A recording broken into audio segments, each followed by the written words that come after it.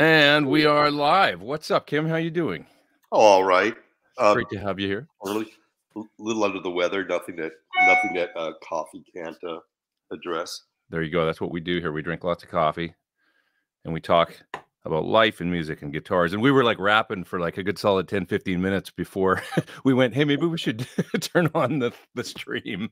I think we were mostly just catching up, and then I realized like, oh, we've gone beyond catching up. We're dipping into anecdotes now. Yeah, totally. Like share some of these.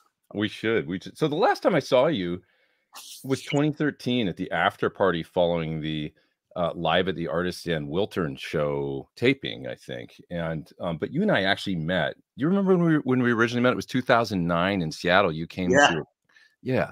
I think it was at the Showbox Soto. Yeah. And you came backstage. Yeah, you guys are playing. Chris is playing the Showbox Soto, and I'm pretty sure I went down there with Chris DeGarmo. From Queensryche. And you came up and said hi, and I recognized you for being on stage. And then Chris, I think, introduced me. Said, "This is my guitarist, Pete." Yeah, spoken highly about you ever since. You know, whenever you would come up or guitar conversations would come up, he'd reference you. He learned a lot about guitar and engineering issues with guitarists from, playing with either me or Tom Morello or you, and those, or Alan Johannes, of course, who ended up playing guitar and producing Euphoria. Yeah, I loved his passion for guitar. Like as a student, he was always like wanting to learn more, and he was very self-deprecating about his guitar player. I thought he was a great guitar player, like in all his he got really good. It's weird. I was thinking about this recently. I think his strength as a guitarist, besides his ear, was his right elbow, which, as a rhythm guitarist, he's bringing his drum sensibilities to his guitar playing. His right elbow and his right foot. He had the right foot, kicking out the time, and the right elbow accompanying him while singing. So that's an interesting thing to touch on. Is actually like there's no better example of a band chemistry to me than Soundgarden. Like the sum of the parts was so cool, and everybody's shone through talent, and what they brought to the party shone through so much. I just wonder, like, your perspective on that, and maybe as it relates to guitar too. Like, what do you think everybody's individual contributions were, and the differences between your playing and Chris's playing? I have to throw Ben's playing in there too, because Ben's style was so unique, and everybody in the band was self-taught as guitarists. Well, Ben, Matt, Chris, and myself. Hero plays more guitar now, but back in the day, he primarily played the 4 strings.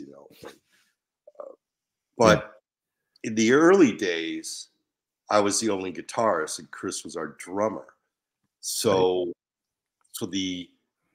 as a guitar band, that the band's identity as a guitar band was pretty much being built and established with the songs that we were coming up with then, and with Hero added a lot to that, because he was writing a lot of the songs on bass, and so then I'd have to adapt my guitar playing to accommodate dynamics around a bass that Hero may have written. And so I started playing more of that sort of loud, soft sort of stuff, but also other dynamics where you play a line, just play a linear line, on 1 string or so, and then play the same part in a different vocal section, perhaps arpeggiated, or with power chords. I liked avoiding power chords in the early days because I played too much of that in my previous bands. So I was trying to avoid doing the Ramones, AC/DC, punk rock thing or a power chord metal thing.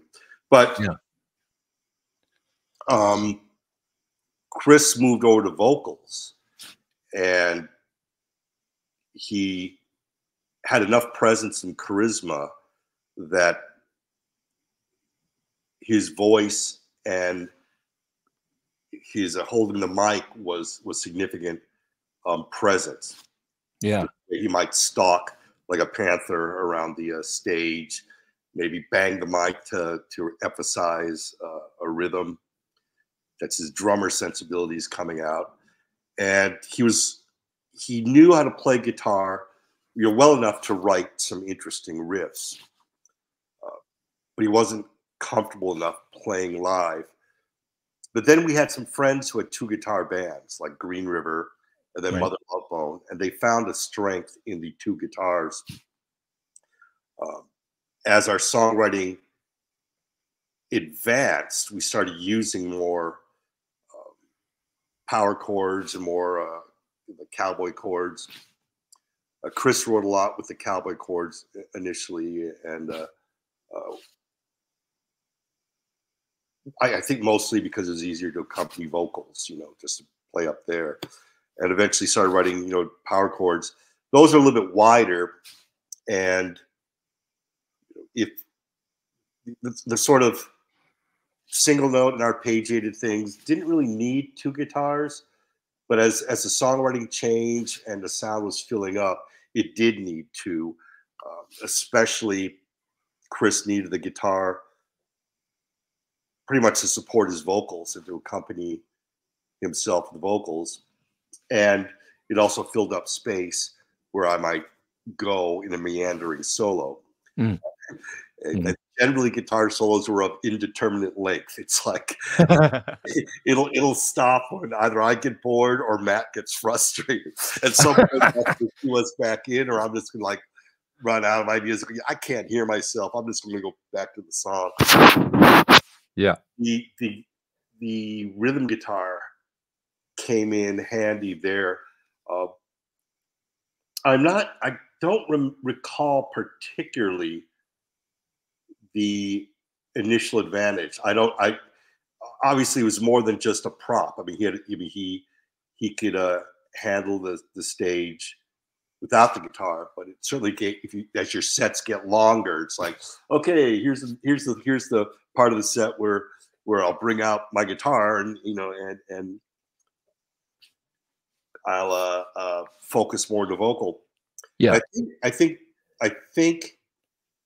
if we're playing drunken and throwing our guitars around or whatever, or you're more inclined, and you're playing in a drop tuning, you're more likely to bend the strings out of tune or whatever. And you got this really loud bass on one side of the stage and really loud guitar on the other side of the stage, and perhaps their bashings aren't syncing up tune-wise. Well, it was advantageous for Chris to have his amp right behind his head between the drums and himself, giving him some cue for pitching. I see. Yeah. And I think that was a primary advantage if he's trying to orient between the screams, feedback, and spontaneous wildness of either wing, and trying to figure out where does my voice fit. He has that reference with his amp or a monitor right behind him. That's fascinating that you say the spontaneous, like the little bit of chaos happening on either wing, because I find that so interesting about you guys. And then right up the middle is Matt and Chris. But what you guys did, that's part of that chemistry to me. That, I mean, like you mentioned, Ben, the bass, on 4th of July is like a great example, I think, where it's like, how did he think of that part? When it, for those of you guys watching, go listen to it if you don't know what I'm talking about. It's 4th of July and Super Unknown. The bass is the most crazy, unique, cool. It's like an ogre coming at you, that I wouldn't have thought of that. It's just that sort of creeping up the stairs sort of sound at the beginning. Yeah. Boo-doo, woo-doo. Yeah, it's incredible. It's so, yeah, Ben's definitely got he definitely has this lateral way of approaching songs that adds something that just wasn't there, and it's something that was implied, and Ben would read it, and then it bring it in. Sometimes it's out of left field. It's like, wow, where did that come from? So Yeah. those little color parts would certainly give the song the character, and just kind of turn it to slightly in a direction, or punctuate it in a way that perhaps you wouldn't anticipate. And we're not conductors or music theorists that would intellectually say, if we add this element, it'll do this emotionally. It was just a feel thing, and it's, I think some of the sensibilities and inclinations of all the band members would give a song that kind of weight or eeriness or wit, just kind of that you wouldn't expect, that was different from where the song had started out. Yeah, and I guess there is plenty of examples even later on where you were the guitar player live that I mean, like Outshine and Beyond the Wheel and that, like songs like that, where Chris would put down the guitar and you would yeah. Right? Chris did play Outshine. He did track Outshine on Bad Motorfinger. He did not play any guitar on Beyond the Wheel on Ultra Mega OK. I'm pretty sure he didn't. But yeah, it's curious. I think he probably didn't track guitar on Beyond the Wheel because he knew of the vocal challenges of that song and did not anticipate or expect that he would be playing guitar on it. And it was stylistically, Beyond the Wheel was so stylistically my approach. Yeah. That for me to just go ahead and double that made sense. And plus, that was in our early days where most of the guitar tracking was me. As the songs, as I said, as the songs changed and we started writing things that were suitable for two guitars, then it became more prevalent that we would arrange to accommodate that. And I think, like I said, some of that was influence from our friends' bands that had two guitars. Most of our friends' bands are one guitar bands, like Malfunction and the Melvins and Alice in Chains. But then you had Green River, Lovebone, Pearl Jam, and Mudhoney. That whole tradition, those guys, the Green River guys, they always had two guitars. Yeah. Even Nirvana was pretty much a one guitar band until they got pretty big, and they came in by their sound. Yeah. It's I mean, the progression of your band is so fascinating to me. Moving, say forward to Super Unknown, where a good friend of mine said to me that he thought that was the sound of a band arriving, and I thought that was a really interesting perspective, just like reaching a crazy full potential with where it ended up, with what each of you were doing, and it's just such an incredible record. I say it's the Sgt. Pepper's of the '90s. That's what I was. I think I joked around in interviews while we were working on the record and referred to it as the heavy metal White Album, just partly because of the variety of the material. Yeah, we tended to write heavier guitar riffs, and then this album had Fell on Black Days and Black Hole Sun, both songs that were a little bit more, I don't know how you describe them, just a little bit more laid back in its energy. They were a little bit more oriented toward vocal accompaniment and not riffing. Yeah, they were definitely radio friendly, but they were not Soundgarden songs. The tone and feel of the lyrics and the melody, and even that ambience that was present in the guitar, was very Soundgarden. And had it not been, we wouldn't have done them. There were a number of songs that didn't make that record, or every record, because they either seemed just a little bit too poppy, or the elements which we would recognize in ourselves weren't present. Collect. That's so interesting. I mean, so what's your memory of that? Like, maybe hearing, I had a conversation with Michael Beinhorn actually about Black Hole Sun, and about when that song came in. Chris came in with that one day, and I mean, do you kind of remember tracking that and maybe listening to a playback for the first time and feeling like, oh, this is interesting, or it's Yeah, something I to think there's probably blurry memories about. I've read a few um, descriptions about that song coming into existence, and I've had a lot of people on our end, uh, their memories contradict some of the testimony that's been written out there. Mm, Obviously, it's a significant song. It's our biggest hit, so people are gonna. It's gonna have different. People are gonna recall different things about how that song came to be, and as we know it. And there's some pretty clear things about its inception. I mean, Chris had demoed it at some point and brought it to us, and I remember the initial reactions were, "That's a really great and catchy song," and then the next thought was, "How does it fit as a Soundgarden song?" And I think one of the things that Beinhorn had commented on was, if we do that song, then it is a Soundgarden song, because we'll give our voice to it. We will give our personalities and our, those little things that Ben would do, or I would do, or Chris would do, or even Matt, just kind of just his selection in terms of fills and attack. That's going to give it that personality. So when you hear the demo, we'd think, wow, it's definitely, there's something about that's radio friendly, yet it's not. It's still dark. It's still, it has a beauty. It has a dark beauty. It has a psychedelic element to it, and it's a little bit tilted off, and it's a little yeah. bit, it does have, it has that unsettling feel that you might find in Beyond the Wheel, or Incessant Maze, or even Rusty Cage, or Slaves and Bulldozers. So it had that element, and I can't put my, I wish I could put my finger on it, but it's probably in the vocal melody. It's probably in the chords that Chris chose and voiced. But we knew that it wasn't typical of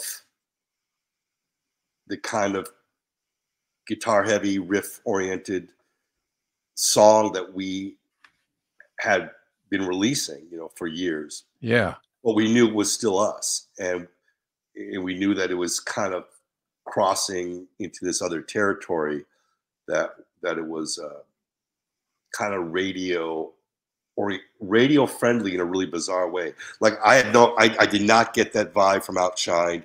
I did not get that vibe from Jesus Christ Posed, or even Rusty Cage, Yeah. Bad Motorfinger. But Black Hole Sun was a fairly obvious one. Hero came by the studio. We were at Avast Studios, rehearsing and listening to demos and writing. And Hero came by to say hi, and we played that Chris's demo for him. I don't know if we played Chris's demo for him, or if we had attempted to learn the song and might have had some roughs. But Hero heard it and said, and the first thing out of his mouth was, "Oh my God."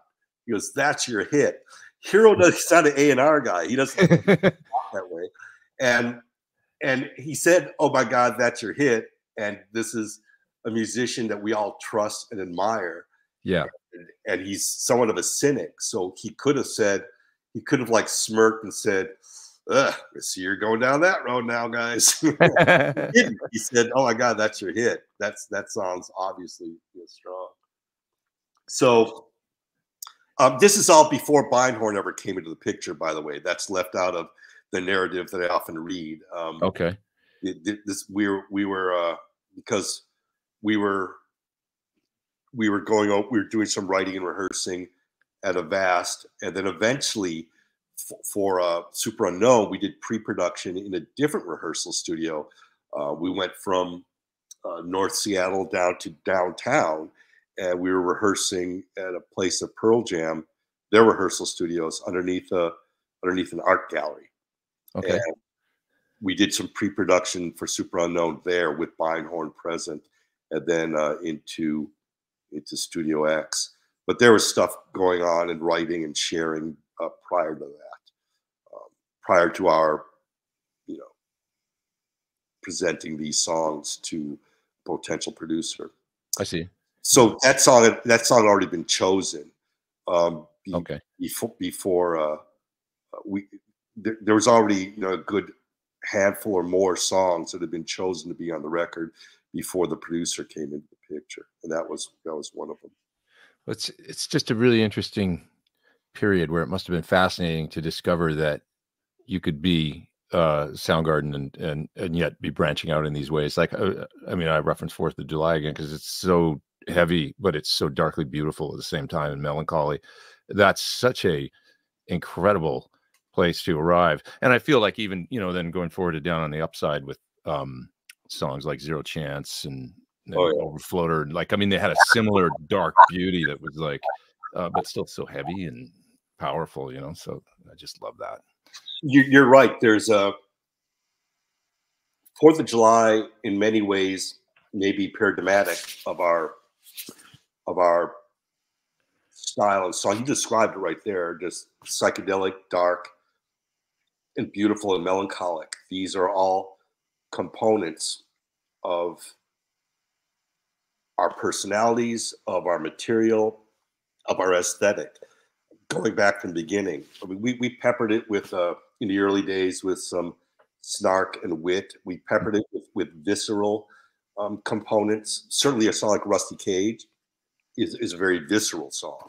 Yeah, like you might get from, you know, a more percussive and forward pushing style of music, like something you might hear in like thrash or in metal in general, dance. Yeah. There's probably, I guess, not very many guys that got to stand on stage next to Chris Cornell and play Rusty Cage, but I got to do that, and I got to thank you for you know, because I mean that riff and the that was so fun. I mean, to be able to go up there and Jesus Christ Pose and Slaves and Bulldozers, I mean, to do that stuff, and it actually expanded. Once I had to go learn some of those things, you know, I mean, simple things, but so important to the sound. Like, for example, the way that you would play riffs that were heavy up, you know, drop tune riffs, but up around the 12th fret or the 15th fret of Slaves and Bulldozers, the way you would use the low string, whereas a lot of people would play them down here, you know, but I discovered, oh no, it's up here. Because it's bendy. It's you know, the string's a little bit looser and bendy, and so it has a slightly different timbre. You know, it's a little bit it's slightly darker, thicker string. It's a little bit looser.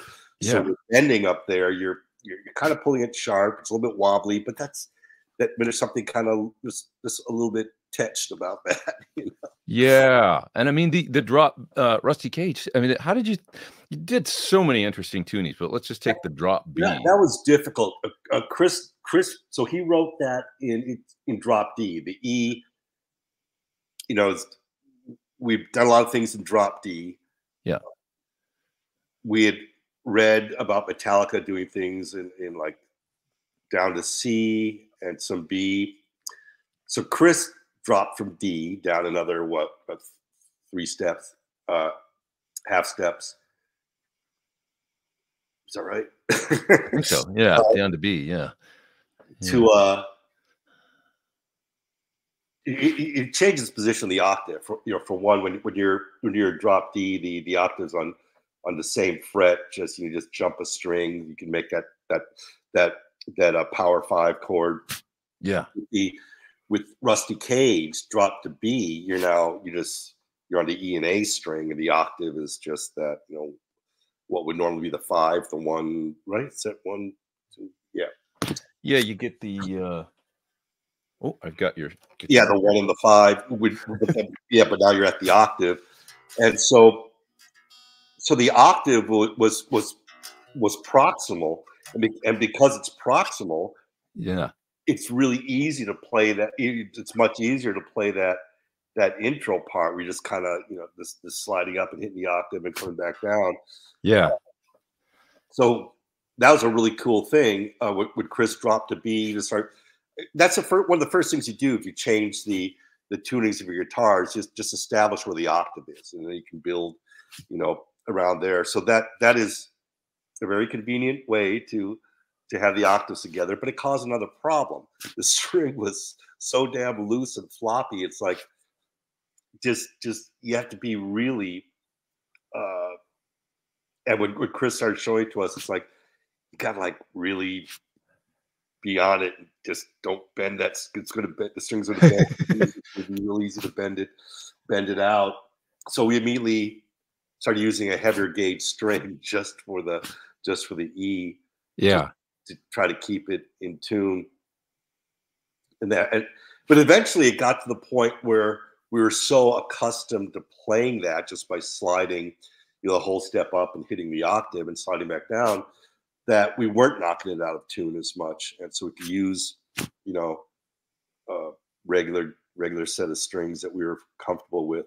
But it was a problem initially. That was also a problem with 4th of July. Oh yeah, solo tuned. Yeah, we didn't play it live because even if one of us could keep it in tune relatively to our fretboard, we would turn around and probably be out with the other guitarist or with the bass or with Ben. That song could have been served by only having one guitar and one bass. It'd just be, that much easier to pitch. Yeah, I see what you mean. And to maintain it.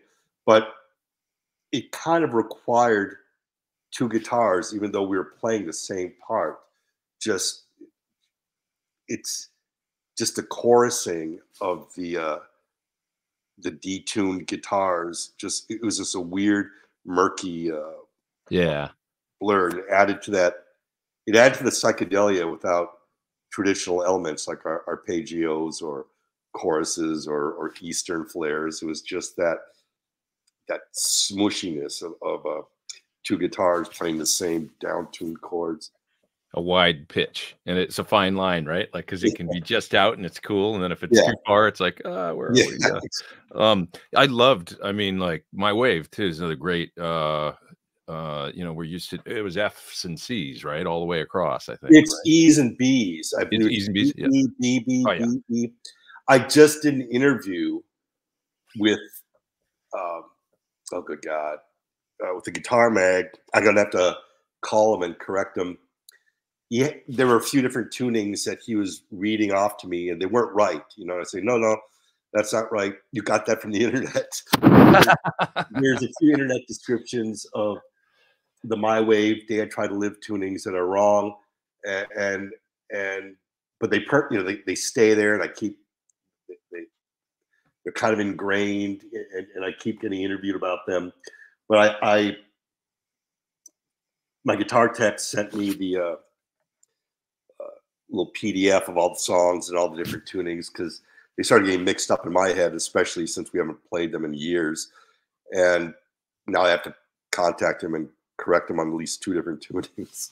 Yeah. Did you use on that tuning? Because I know the 6th and the 5th string would both be tuned to E. Then did you actually put like a 6th string gauge on the for the 5th string as well, or would you have just used kind of? No, but it is possible. We use bottom heavy, top light. I know we did that for a few different guitars. I think we did bottom heavy, top light for 4th of July. We might have done that for some of the BBB tunings. I don't know. Those things would change. Like I said, like in the case of Rusty Cage, we use a heavier gauge. Then at some point, our acquaintance with performing that song was ingrained enough that we could deal with a more familiar gauge or more comfortable gauge of string. So it's very likely might have used a slightly heavier gauge A string. Well, we should talk about your guitar here, because this is kind of what brought us together today. You've come out with your own Guild S100, and there's two different versions of it, right? And I'm so curious about your initial, like how you started playing these guitars, where you would have found like maybe the first one, and then sort of your relationship with them over the years. The first one was, it really kind of met a financial need. It was, I was 18, and I wish I could remember what happened to my original electric. It was a Fire Engine Red Encore Strat copy, and I'm trying to remember why I was in the need, why I was in the market for another guitar, and it may have been something as simple as, I needed money because, if you're 18, you've graduated high school, you have expenses like gasoline, and I think I had a girlfriend, so that means movies and Right. dinner. And I probably developed a smoking habit when I was 18, and you need to set aside some money for cigarettes and beer and coffee and stuff. So I was not a big coffee drinker, but you got to buy coffee for other people. So I remember a period of time where I sold some albums just to and some books just to get some cash. And I may have sold my guitar because I wasn't in a band, and I just figured I'd get another one at some point. But anyways, I was in the market for a guitar. I can't believe that I would have sold my guitar and not had one for a period. But I went to a used store and looked around at various guitars, and my experience was limited. I could play Ramones and Sex Pistols songs. I wasn't. This is Chicago. This is where I grew up. So I wasn't versed in blues riffs, and I wasn't versed in Southern rock riffs. Believe it or not, those were the two things that were kind of huge in the suburbs of Chicago. Everyone was schooled on blues and Southern rock and boogie. It was the 70s, and it was the Midwest. So I couldn't play like that. I was into punk rock and then some straightforward power chord metal. So the guys directed me towards Les Pauls and Strats, and I'm thinking, okay, Right. how much is that? Hey, that's what the guitarist in Aerosmith plays. Hey, that's what Ace Frehley plays. And there's way too expensive, and part of me thought I'm not that guy anyway. I even if I could afford it, it's like that's like this professional thing someone's going to take to Kinks and Minds and play, Blind Arvella Gray and Howling Wolf riffs, and I just need something that sounds good with a fuzz box. Cool. And so he directed me toward, he said, well, here's some used guitars. Yeah. And he showed me this Guild, and I think it was like, might have been 320 or 230 bucks, one of the two. It was definitely more affordable. And I knew very little about Guild. I'd heard the name, and the guy explained to me that they're definitely comparable to Gibsons. He goes, there's a difference. He goes, Guild doesn't do endorsements. He goes, Gibson and Fender do endorsements. So they're endorsing guitarists, so you see their names all over the guitar magazines and the rock magazines, and people use them on tour. Guild is better known for their acoustic line, but their electric line is not as developed, is not as broad as Gibson or Fender. But the sales guy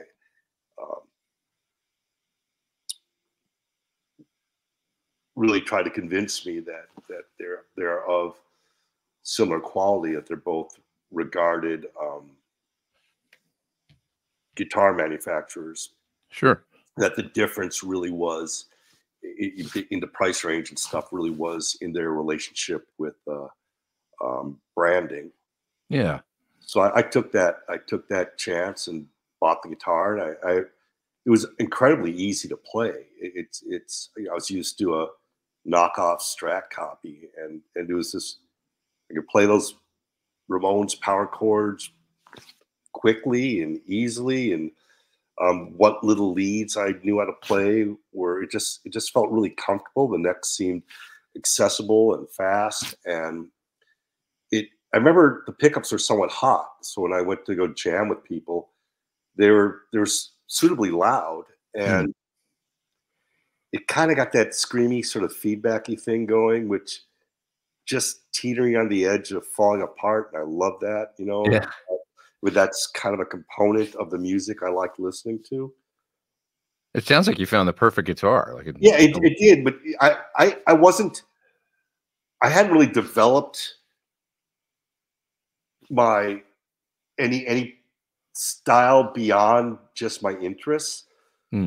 So this guitar that has its own personality and characteristics, sort of, I kind of grew to fit that glove, you know, and Sure. and so my style and the way I played really ended up taking advantage of the peculiarities of the guitar and and and the guitar itself um, accommodated my interests and my abilities. And so as I grew as a player and learned more, uh, it was really developing my familiarity and relationship and comfort with this guitar. It's really fascinating. I mean, there's similarities with them with an instrument like, say, an SG or something, but there's real significant differences, like the tailpiece. And I Yeah, know that you would utilize the strings behind the tailpiece, yeah, and do things that you could probably kind of only do on this instrument. In this, yeah. you know? And on there's a slight difference between the import and the domestic model. The domestic model is a little bit more similar to the classic guitars in that tailpiece space. Yeah, And I wasn't looking to play something that I thought was off grid or outside the rules. I was still young. I mean, I was still oriented towards obeying the rules. This is how you play guitar. This is how a chord looks. This is how the chord yeah, position should be. This is a scale. This is how the scale should be. I mean, I'm trying to learn things, so I am going about it by the book and painting within, uh, painting within the lines, coloring within the lines. yeah. That's because I'm learning. I have no inclination to doing things sideways. I have every inclination to conforming to what that is established by people who are better, far better at understanding this instrument than I am. So I'm learning these things, and that's what I'm doing. But then these peculiarities of the guitar just inadvertently come out, just Sure. either by just through jamming or just farting around. And my initial thoughts were that's a mistake. That's me playing sloppy. Avoid that. Watch your right hand. Don't hit beneath the bridge. It's going to sound. But eventually, you get friends and say, "What was that? How'd you do that?" And, like, oh, my hand just, I accidentally hit, this or whatever. They go, that sounded weird. It sounded kind of cool. So, Yeah. yeah, I won't do it again. I promise. No, no, no, no. It's Yeah. awesome. So I started learning the qualities and parameters of the guitar, and really it was ultimately when I started playing with Chris and Hero, it was the best situation I'd ever been in. I mean, those kinds of things were encouraged by Hero and by Chris, and and the kind of music we were listening to then sort of opened the door for my not thinking that was a mistake, not trying to avoid these unwanted noises or sounds, these things that didn't fit in the scale or weren't particularly musical. They now became a component of the music, uh, Yeah. not traditionally in the way that you would write out music, but they became components of a song, the way you might record it or the way you might perform it.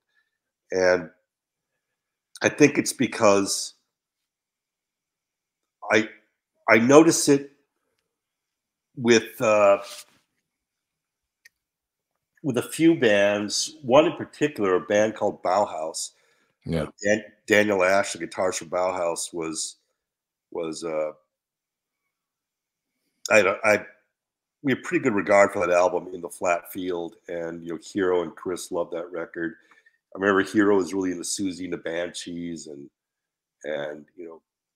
we were turning Chris on. Chris is younger, and he hadn't gotten into too many indie or underground records, so Hero and I were turning him on to, you know, a lot of some post-punk industrial goth from the UK and then some American hardcore. Yeah. As a drummer and as a musician and as a songwriter, he immediately knew the value of all these interesting approaches to songwriting and playing. And so, and he was already open towards this kind of exploration, something he probably learned from the Beatles or Zeppelin, you know, and then starting to see bands that were taking these kinds of risks was encouraging to him and to all of us. Yeah. And after learning that with Bauhaus, you go back and you say, "Oh yeah, you know, some of this stuff is occurring in Zeppelin songs, you know, but they're often overlooked." Right. Or you'd read, you know, did Jimmy Page intend to do that? Did he make a mistake here? You know, it's like, and all those things that you wondered were production errors or performance errors are all these charming components of performance and composition. It's such a huge point, man. I mean, I feel like that the time when you guys were rising and, you know, becoming what you became, you know, was such a special time in music. Chris told me a story once about you guys. It was around '88 coming to LA and going to a meeting at Geffen. And I remember this, I got to LA in '90, so it's a similar time. And I remember it was the time of the massive record deal and everybody in the LA scene or whatever, just trying to get signed. Like people would do anything to get signed. And Chris is recounting the story was, well, the first, there's a funny aspect to it. He said, we were walking down Sunset Boulevard towards the, I can picture this, you know, walking towards Geffen, going past Tower Records. I know this story. Do you know the story? I've never seen let you tell the story. No, you tell it. It's hilarious. Go ahead. Okay, well, this is his recounting of it to be. It was you're walking down the street. Here's Soundgarden. It's '88, and you're walking down the one side of the street. Across the street is Tower Records, and there's a big commotion going on. And there's a mountain that's been built, like a fake mountain on top of Tower Records. And what it is, it's an album release party for Dave Lee Roth's Skyscraper album. and there's all this hubbub going on over there and stuff, and here you guys are walking down the other side of the street, this band from Seattle that in a few years would just become part of a movement that kind of took the whole Sunset Strip down. But anyways, I just love the story because then you get to Geffen and they say, oh, we want to do this, we want to do that, we want to, you know, and then you guys kind of said, yeah, we think we're good, we're gonna go back to Seattle, no thanks. I love the story. It's totally true. There's I think we'd already had our meeting with Geffen. There's a few different trips down Sunset that I recall, and I don't remember if they happened on the same day or different days, but that was pretty hilarious because yeah, David Lee Roth was climbing Tower Records on Sunset in whatever rock climbing, mountain climbing gear, and we were walking west on Sunset, and there were just all the crowds. Everyone on Sunset was walking the opposite direction. Everyone was walking east towards the tower on Sunset. I mean, we ran into what's his name? The vice president of Geffen, his name Ed. Was it Ed? Coming the other direction, he was with Joni Mitchell, and so we saw the VP of Geffen and Joni Mitchell. He stopped, said hi, introduced us to Joni Mitchell, and then these fans, like they're all heading east, and then these guys ask us, "Hey, are you gonna go? Are you gonna head down to Tower?" Like, no. and it's just this huge crowd, and we just kept looking at everyone and hear these idiots in ripped up jeans from Seattle kind of walk along. Chris turns and looks at me and goes, "Do you realize we're the only people walking in this?" Which is a pretty big metaphor for I mean, it's amazing when you think about it. Preface, I got a full disclaimer. I'm a huge Van Halen fan, so it's like love Dave, love Ed, but it's a funny metaphor for Seattle and what happened. Yeah, we just wasn't really that much into mountaineering at the time. But we had something in our mind. We had a particular objective, and when Chris said that, we just stood there. God, I mean, the look on each other is priceless. Look, Chris had an ass wide smile, and he was just staring at me. We just stopped. We're looking at each other. We couldn't stop laughing. It's like, okay, we got to be somewhere. I think we already had our meeting with Geffen because Okay. when we ran into the VP and Joni Mitchell, we already knew who he was. So we'd already had a meeting with him. Yeah. I don't know. Were we going back to our hotel, or were we meeting with somebody else at Geffen, and we are going to go?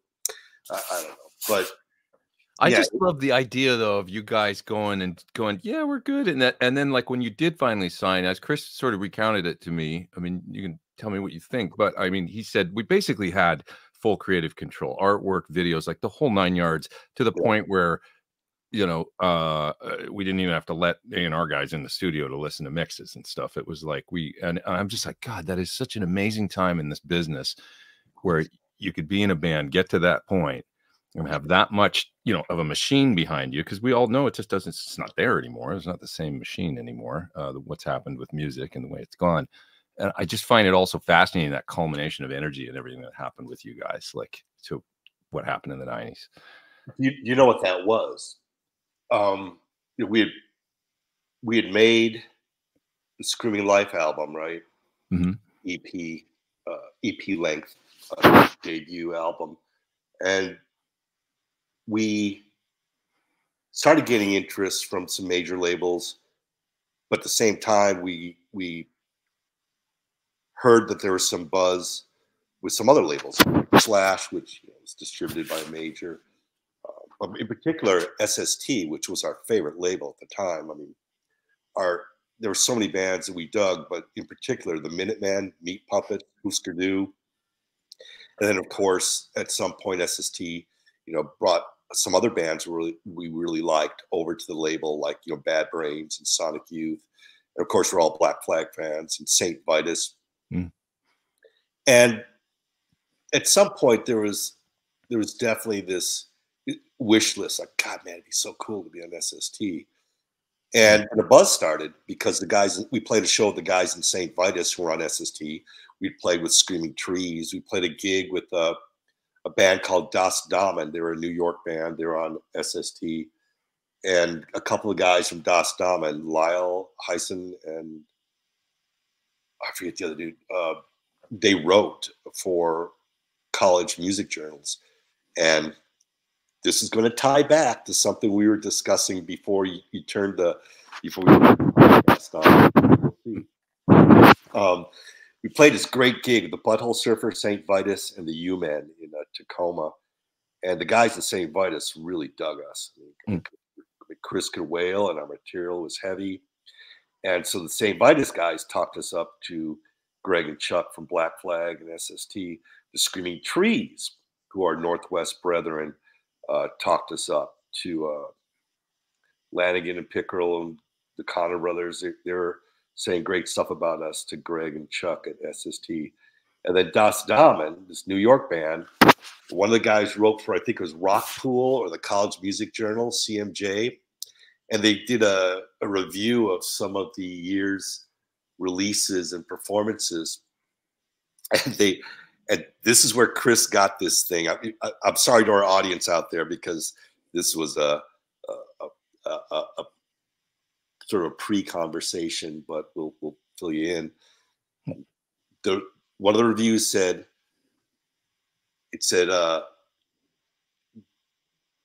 worst Led Zeppelin ripoff.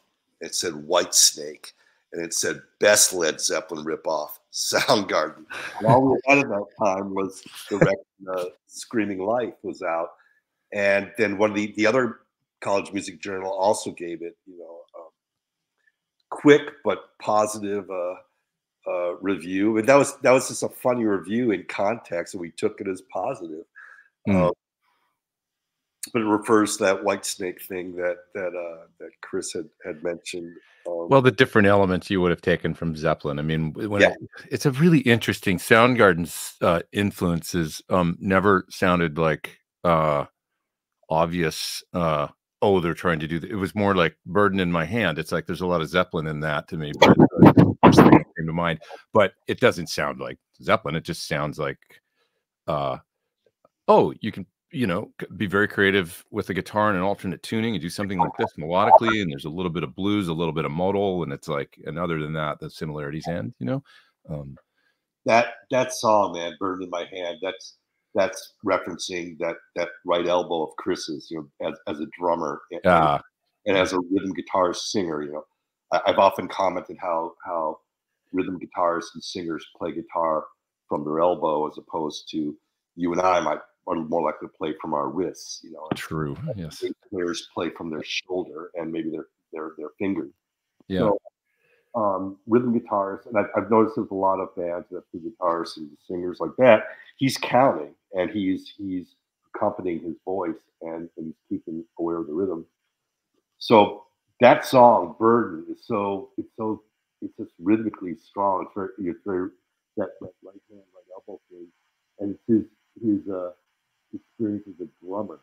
I think you might be covering the mic, Kim. Sorry, with there's because your sound fading a little bit there, but can I hear you now? Oh, Can you hear? yeah, that's better. Yeah. Oh, where the hell is the mic? Let me check this. The mystery microphone. Yeah. How's that? Sorry. Yeah, perfect. Yeah. So sorry that you were saying that experience as a drummer with the rhythm. Yeah, and yeah, his and Chris's sensibilities as a drummer are really good, because he was our original drummer, and he was, along with Hero and myself, he was very much part of the songwriting tradition that we established by coming up with weird time signatures. Yeah. And he's playing those weird time signatures while trying to fit lyrics and melodies over them. Fascinating. That whole, like, the way that he could weave together an odd time signature with a melody. I mean, that Zero Chance, a good example of that to me, where it's just like, how does he write this beautiful melody that ties this? Yeah. And it all makes sense. It was like such a skill. Zero Chance is one of those crazy things that Ben wrote on guitar. That was, the fingerings were a little bit, they're pretty involved. It's like, why'd you make that chord that way? Yeah. Like Ben's 5 inches taller than me, so he's 6'5" or 6'4", so he's able to make these chords. I'm like, God damn, I can't stretch that way. So Ben writes music for that, and then Chris goes and winds a beautiful melody around it. It's just incredible. Those are really great sensibilities. They're natural. Those are things that are kind of hard to teach, but I think it does come from his experience as a drummer. So he's drumming something in 5 in our early days. Hero writes something, or I write something in 5/4 or 7/4. So Chris figures out the drums. He starts playing along with it, and then he says to us, "I think I have lyrics that'll fit that." And we just start laughing. It's like, sure, you got lyrics that are going to fit that. He goes down into his room. We wait a bit, comes back up with some lyrics. He sets it up. All right, starts trying to play the thing, and he's like, he's kind of looking at the paper. He's not singing it; he's just looking at it, just trying to see if he can count it out. And he would try it, and we'd start and stop a few times, and because I think this will fit. And he has in his head the meter of the vocal line and how it'll fit with what he already knows he's doing in a tough time signature. And eventually, oh, I lost you again. Sorry, that's down. Are you going Lost you there again. There it is. I think you're back. Can you hear it now? Yeah, I can hear it now. Somewhere where your hand is, maybe, or something. I wonder what it is. Yeah, I'm probably moving this thing, keeping it from falling. Oh, sorry. Anyways, sorry. But my knees are my table right now. Oh, got it. Must be this. Yeah. I should stop wearing furry pants. But the fashion, I'm sure they look cool. I was gonna say, you mentioned something I didn't want to lose there, which is that you saying he went down to his room. Now, he told me a story once about finding houses in Seattle that would need to be refurbished, or and you guys would go and kind of say, hey, you'd find the person to own it, say, let us work on your house and we'll fix it up, but we stay there for a year and then it'll be rentable or whatever after it. Is that I true? think Like band? those would have been those would have been things that Hero would solicit. Hero Okay. was he was he was more um, he was more of a handyman than either Chris or I were, Okay. and he was more willing to do that. He's also more willing to bargain and do. I could see Hero going in and Hero and Chris lived together in at least 3 different houses that we rehearsed in. Got it. At Okay. least 3, maybe 4, and so they would look for a place that either had a basement, with the exception of the first place they lived in together, which had an attic, and that's where Soundgarden was born, in an attic above an insurance office. That's awesome. So they would find a place and they would look at it. It's like, can we, this be good for rehearsing? Will we bother the neighbors?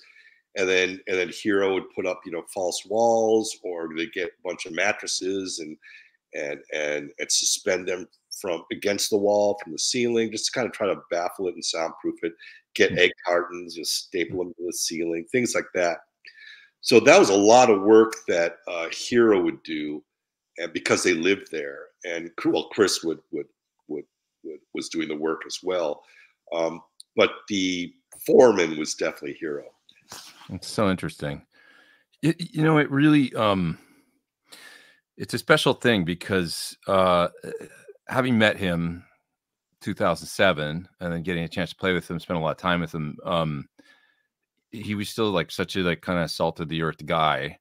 And I think those stories, when he would relate those to me, it just made me think like, how grounded he was. You told a story at his service that was incredible to me, and you got up and you said he was the kind of guy that never discriminated against anybody. Not even would he discriminate amongst species, you said. Yeah. And you proceeded to tell a story about a neighborhood dog, right? That It was Chris's dog that became the neighborhood dog. Okay. Yeah. It would have been his dog Bill. There was a Rottweiler or a Rott mix. And what were the other things I said about? You said that you'd say, "What are you doing this weekend or something?" And he said, "Oh, I'm going camping with Bill." Like he was a guy, but he was, Yeah. Well, Chris had close friendships with his dogs, and most of his dogs are either shepherds or Rotts, and they're big, and they go camping together with Chris and a couple friends, and they drink beer, they climb things, and they hang out, play the dogs. And he was just another buddy. They were very independent, generally off leash. And they do their own things, and they'd had their own friends. And Chris would often comment on how Bill has his own friends. We were on tour for the past 10 weeks, and people would drop by and it's like, can Bill come out and play? They'd go take Bill camping. So other friends of Chris's or friends of his siblings would swing by, and we're going on a road trip, or we're going camping. Does Bill want to come along? And sure, Bill would hop in the car and they'd go take Bill camping. And Chris is out with his band of weirdos out in Europe or something, or on the East Coast. And you come back, it's like, yeah, Bill had a blast. Do this, do that. And Bill was so independent that he just kind of walked around the neighborhood, and other people in the neighborhood knew him and liked his company. So people would have friends over, and Bill would come by and go down the block and hang out at some barbecue, get some food, and kind of play with the other dogs. And it was pretty cool. And Chris enjoyed describing Bill's independence and the fact that he had a different set of friends than his master did. Engaged in different social activities. Oh, I love it. It's so great. Well, I should take a couple. There's a whole bunch of people in the chat here, and they're asking questions and things, and I should touch on a little bit of that. There's some good ones here. There's a fellow named Ron here. It says, consciously or subconsciously, think we're grunge or just a rock band. I mean, like I often think about that. Like as this movement and moment in time is happening, were you aware of the shift of what's going on, or does it feel just like, well, this is our band and this is what we do? Like, Oh, we're aware of a particular stylistic identity that had come out of Seattle, probably with the release of the recording of the Deep Six album mm, that was recorded in '85, released in '86, and it was clear that there are a number of bands that kind of came out of the indie underground punk movement that were using slower or standard tempos as opposed to hardcore tempos. When we started out, we'd play fast in mm, the standard time or in fives or in sevens. We weren't even aware that we were doing that. We just try to play kind of fast, but at the same time accommodating vocals. Chris wasn't prone to screaming and yelling real fast from behind the drums, mm, in some weird time signature. And our interest in the kind of things we were writing and the way we were playing kind of steered away from hardcore. And the other bands, there were some other bands in the scene, like particularly the Melvins and Malfunction, they're kind of hardcore-ish, but Malfunction had this sort of leaning toward bands like Venom, Merciful mm. Fate, Yeah. and Melvins were just really arty, but they're definitely a punk rock hardcore band, and then they kind of slowed down overnight and started doing really heavy, trippy, weird stuff. And that was kind of going on with Green River, who when Green River formed, the conversations that Mark and I had prior to the formation of Green River or Soundgarden were about our interests and influence of bands like the Stooges. I remember the Green River guys are really into Tales of Terror. That was a band from Mm. a punk rock band from LA, Southern California at the time. And I remember Ben Shepherd joining in a conversation, probably at a Tales of Terror concert at the Metropolis with Mark Arm and I. And Ben's like, "Yeah, do you know what other song has a feel like that? Manic Depression by Hendrix. That's my favorite song right now." Mm. And it's like, wouldn't it be cool to form a band where the band was like Manic Depression by Hendrix? That would be cool. And so these are kind of mid-tempo, kind of groove and heavier things. And that was kind of what was happening. So we knew that this was something that was, not necessarily going on in other scenes or other cities. We'd read Maximum Rock and Roll, and there'd be in every issue of Maximum Rock and Roll fanzine or magazine, there'd be a little chapter on scene reports from different states, like what's going on in upstate New York, what's going on in this town in California, what's going on in the Midwest. And someone would submit what's going on with various bands. And people are being very true and allegiant to the punk rock ethos. And Seattle was doing something different. And we were very Mm. aware of that. But we didn't think it was grunge. That became some marketing thing Yeah. later. That Just a was term. Well, all the bands are so different, so it's not fair to, but I guess, at least there was a movement, but yeah, it That's was. correct. That's correct.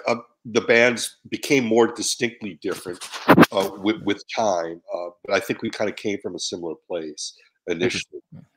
We're Yeah. all at the same shows, watching the same bands. Richard Siri says, Soundgarden is such an important part of my post-hair metal listening days in the 80s. Thanks for the rock. I feel the same way. I went through a big phase of like, realizing that what was good, because I was living in LA. I was like, oh, this is going away. And then with what was happening, I was like, this needs to happen. This is good. I embrace this. This is really good. None of us were listening to hair metal, with the possible exception of Green River and Green River and Mother Love Bone a little bit. I mean, they're borrowing those guys kind of dabble in the Aquanet and the hair dye. But I think they're trying to cross over from their punk rock roots and kind of embracing these other elements. Yeah. But Chris and Hero and I mean, it's not because we didn't like it. It's I didn't get MTV. I don't even think I had a TV. Chris and Hero didn't have a TV. Yeah. When we did have a TV, it was just broadcast. I you know how I got to see our Soundgarden videos on TV? How? Was going on tour. Was you, if you're lucky, you'd have a hotel that had ESPN and MTV, so you can catch up on all the Mariners scores, and then maybe if you're lucky, you'd see one of your friends' videos. But I didn't have TV at home until like '95 That's amazing. or '94, and so it was totally a hotel experience. I love it. So I wasn't paying attention to that. I was a college DJ, and we're constantly getting new records from bands around the world that are doing interesting things. And I knew, I was aware of bands like Poison and Warrant and Motley Crue. By the way, Motley Crue was a band we were aware of, and we with the first album, Too Fast for Love. We were totally aware of that. And it was one of those bands that kind of fit into the punk rock canon. Yeah, they did on that record. Yeah. Yeah. It was initially, I mean, Malfunction, Andy Wood and Kevin Wood, they used to play shows, and Andy would come out dressed up like, Landru, the love master of ceremonies. And he would say, "Hello, we are Malfunction, Motley Crue North. We are Kiss West Coast. That's so great. And we bring you love from Olympus." Kicking in the heaviest, craziest. And Kevin, you think I'm wild and sloppy as a guitar player? Man, I was probably influenced by Kevin from Malfunction. He would just play as fast as fuck, for the whole set. Just, I mean, the groove and the heavy riff turns out it was coming from Andy on bass with some distortion, and he's playing the heavy riffs, and his brother Kevin Wood is just he was totally into Venom, and it's just trippy as hell, because you got a guy who's singing these melodies about love, and he's dressed up with makeup and everything, and the riff is heavy as fuck, and the guitar is just soloing all over the place. I loved it. What year was this? Like, this would be like 82, 83, 84. 85, okay, cool. That's so cool. Yeah. I mean, even then, I think the thing that maybe is different is what was going on in LA was becoming so just influenced by the industry. And so, like, it was because I got here in '90, and it was very, you had to fit into a certain, and it was the antithesis of doing something different, and kind of like, and that's what I really mean when I say it had to go away and something else had to happen, because it was getting really silly. Yeah, I remember thinking it was like the Partridge Family with fuzzy guitars. That's great. Like distortion boxes, and the songs are basically like the Brady Kids or Partridge Family. But there were some exceptions. I remember the guys in Green River. A couple of guys really liked Poison, and so I remember them talking up that "Look What the Cat Dragged In." So I listened to it, and it was really cool and catchy in a way that I remember Sweet being, like Sweet, Desolation Boulevard. Sure. I really liked a lot of early Sweet. So like I said, there's some dabbling, but I really wasn't acquainted with that material. I was getting my music from either KCMU, which is now KEXP, or just trading records, just trading EPs. Punk rock albums in those days were EPs. They're it's a way to compete. At a retail display. It's like you make a 6 or 7 5-song album, and it's a few dollars cheaper than the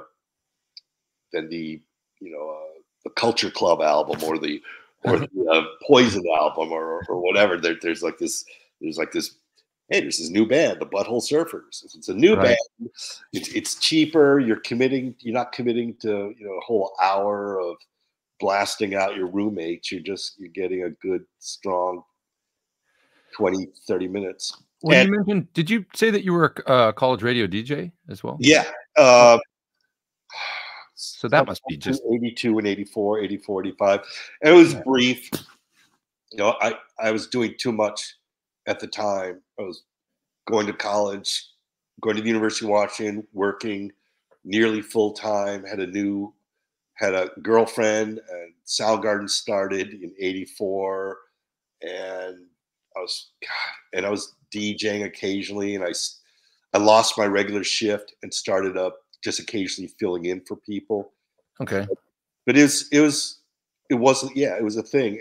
A lot of the eventually a lot of other people in the Seattle scene started working there. Bruce Pavitt was a DJ at the same station. Hmm. Jonathan Poneman, they're both founders, uh, co-founders of Sub Pop, but Mark Arm from Green River and Mudhoney was DJing there. Ben McMillan from Grunt Truck and Skin Yard was there. There's just a bunch of guys who played in bands who were also ended up DJing there either before or during. That's So really interesting, though, because I mean, obviously that would be, 82 to 84, and then you're hearing all this new music all the time, and then you're yeah, starting a band, yeah, Soundgarden going 84. It must have been like really like just a period of growth. yeah, Um, that's yeah. really cool. Um, So and that's where I get my stuff, and I'm not like Richard was acquainted with some of the hair metal stuff in the '80s, and like I said, it, I just we would hear about it from seeing it on someone's T-shirt. Someone went to a Cinderella concert. We see the T-shirts the next day. It's like, who's that? It must be one of those bands. It's so interesting. And then you spent some time growing up in Chicago as well, right? Yeah, that's totally where I grew up. From Hmm. age 7 to 21, and then you know, by And then back. extension, friends and family there that you stay in contact with. It must have been amazing. I was at your Lollapalooza show in Chicago in 2011. Is that when it was? And that must have been an interesting feeling, like going back to the city where you spent so long and playing that Oh show. yeah, I had a lot of I had some high school friends there, and friends of the family. That was Big show, first time back in years, and right. Yeah, that was I mean that was a trip. I don't know if the challenge of playing the second or third Soundgarden show in 11 or 12 years was the primary stressor, or if it was the nostalgia and sentiment of being in the town I grew up in and seeing a Mm. lot of people that I was familiar with as a kid. So it was a pretty surreal experience. Definitely cool. It was it. I mean, I just remember it being a great feeling. It was terrific.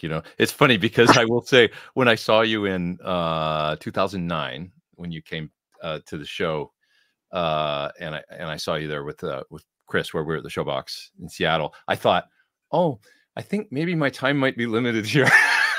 Playing with Chris, and then, but of course, like we were all so like fans and just wanted to see that happen, and then to be there, in Chicago and see you guys actually on stage up there, I was like, this is really special. It felt really terrific. So And thanks. yeah, It was a trip. It's funny at that point in time, I thought it was just we're playing live, playing a few shows, kind of a one off.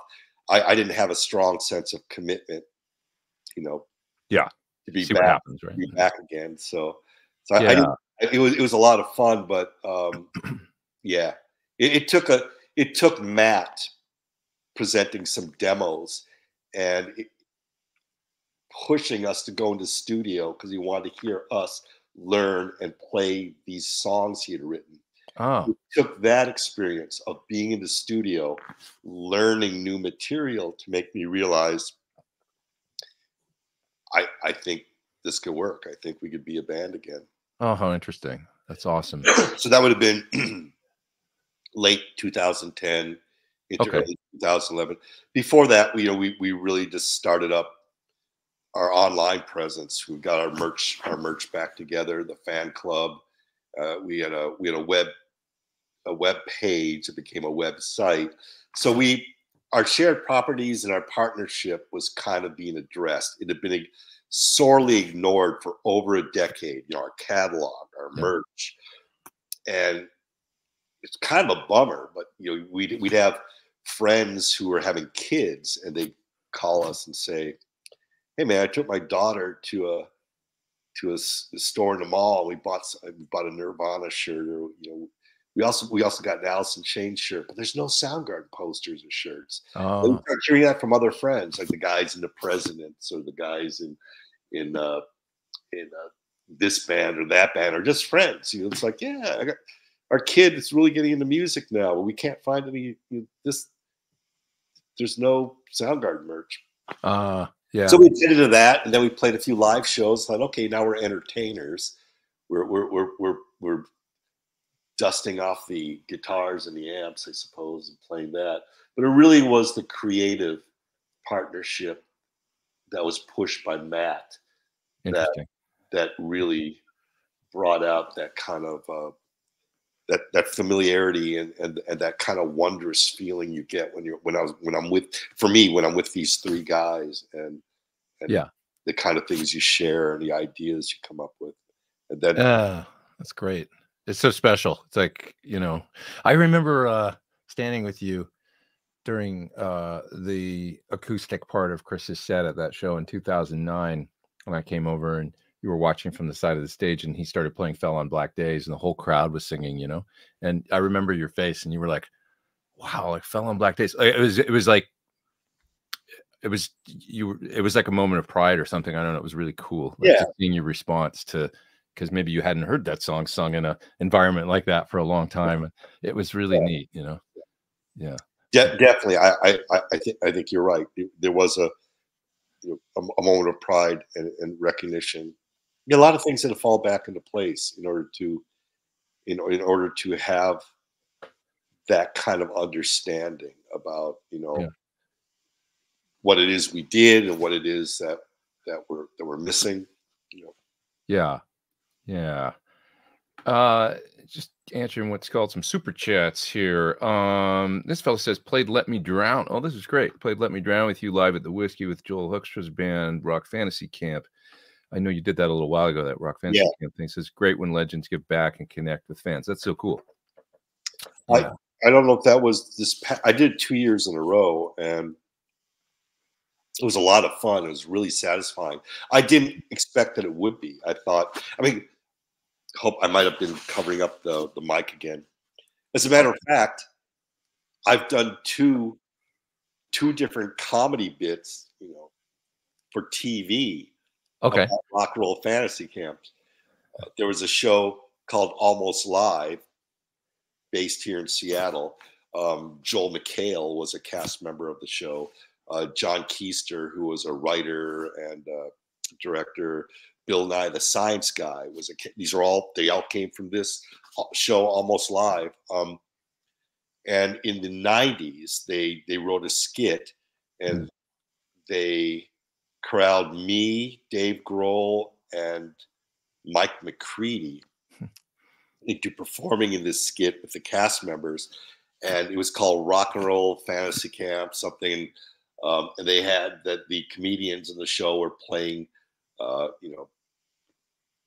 older rich white rock and roll campers who are trying to learn how to rock, and McCready showing them how to smash a guitar, and I'm showing them how to play Black Hole Sun, and Dave Grohl is showing them how to play something, and so this skit airs, and it lasted on reruns for about 20 years, and basically the cast and the band's making fun of a rock and roll fantasy camp. And then in 2010, Ben Shepherd and I do voice work for the show Metalocalypse, featuring the band Death Clock, Right. who I went to go see back in September here in Seattle. Amazing band. Hmm. This if you didn't get to see Death Clock, it's a lot of fun. Awesome. But I did voice work for a cartoon episode of Metalocalypse, an episode of the cartoon Metalocalypse that was called Death Camp, and I played the MC of a rock and roll fantasy camp, and I played a camper as well, and that whole episode kind of makes fun of rock and roll fantasy camps in a horror sci-fi comedy way. Right. And years later, I'm asked to participate in one. I'm thinking, wow, this is different context. It was during the pandemic, and there were so many friends of mine that were out of work. I was getting calls from crew members of other bands saying, "Hey, do you know anyone who's going out? Do you know anyone who's working?" I was Yeah. getting calls from musicians and peers. Hey man, we had to cancel our tour. It'd be, getting a day job was not an option. So there were a lot of musicians and a lot of touring personnel who were put out of work. And then I get this offer to play rock and roll fantasy camp. They assure me that it'll be vetted, it'll be safe, it'll be a good environment. And all I'm looking at is my biography, which just has me participating in these TV comedy sketches ridiculing rock and roll fantasy camps. And then I turn to my girlfriend and think, well, what? I can't justify declining an opportunity to work when people I care about are looking for it. There would be something so dickish to say, nah, Yeah. I don't. It's just weird. So, I don't know. So I felt I should do this. It's an opportunity, and I should do it out of respect to the people who are looking for work. And here's an opportunity. I should take it. And it ended up being a great experience. I love the camp counselors, the other musician, Joel Hawkstrand. That guy's just a great guitarist, and he's just a sweetheart. I mean, everybody there is just great people, kind, polite, supportive, encouraging of the campers and the kids, and there were some old white guys who were doing their fantasy, and there were a lot of kids and their guys and their girls and all ethnicities and ages and genders, and it was cool. It was just it's pretty special. I mean, I'm sure you get into an environment like that, and it's funny what we realize, maybe like, oh, everybody knows how to do that thing, or everybody, and it's like they don't, and then you've got this unique skill set and you can give back to people and they're so stoked, right? I mean, learning something from someone like yourself. And it feels good. It's like, they get to some of these, especially because it was the middle of the pandemic, there are people who develop their chops and their skills, as I did, in your bedroom with your record player or the radio, just kind of playing along with or looking at a little chord book. And I was that guy who spent 5 hours a day just noodling on the guitar while listening to the radio. And some of these guys are like that. And maybe they haven't played with other guys in a garage or gotten together with other musicians. Maybe they're just playing, teaching themselves on their laptop or whatever. Or maybe they don't have a way to gauge what their skill set is or their ability is. Yeah. And the fact that they have the courage to do something like this with an audience in front of other players, both professional and amateur, and to challenge themselves to take on someone else's material with that person shows a boldness that either indicates an obliviousness or a great courage. I think I learned it was primarily the latter, and it was great to see. That's terrific. I go way back with Joel, by the way. We went to music school together, the same class. Oh, you're kidding. Yeah, going back That's 30. where you got all your chops. You guys are learning all that stuff from the same place. 32 years ago, I think. But I've got good memories of him. He's a great guy. I still see him sometimes. And he is. He really is. Get to catch up. Yeah, he's a good cat. Here's Matthew. He says, you are by far his favorite guitarist, so much that he bought a 97 S100 and recently got the import version, just like this one here. Cool. Of your signature. That's awesome. Were there any songs you wrote that didn't make it on an album? I'm sure there's probably tons of ideas you've had. Yeah, right? there's lots. I just had this conversation with this guitar mag. Since I'm primarily not writing lyrics, I'm mostly writing music and riffs. Here's the A part, here's the B part, here's the C part. If there's no lyrics on it, it's not going to go anywhere. And it's for me. the arrangement would come after lyrics. Now I do write lyrics. I can, and my initial bands, I was a primary songwriter back in Chicago, writing lyrics and music. The type of lyrics I wrote were were definitely me at 18 or college. They're not Soundgarden by any stretch of the imagination. The type of songs I was able to fit lyrics on Yeah. were simpler power chord, think Ramones stuff or Kiss stuff or AC/DC stuff. So I'm writing power chord songs and riffs and vocal accompaniment, and I'm writing lyrics. I can do that. I cannot do what Chris does by any stretch of the imagination, writing something you're consistently writing things in 7s and 5s and 8s. Okay, I did write lyrics for Never the Machine Forever, which is in 9. and whatever, I wrote the lyrics for a non-state actor, but those were unusual cases where I had a good feel for where the one was. I'm not a drummer, and I generally don't have an inclination with the lyrics.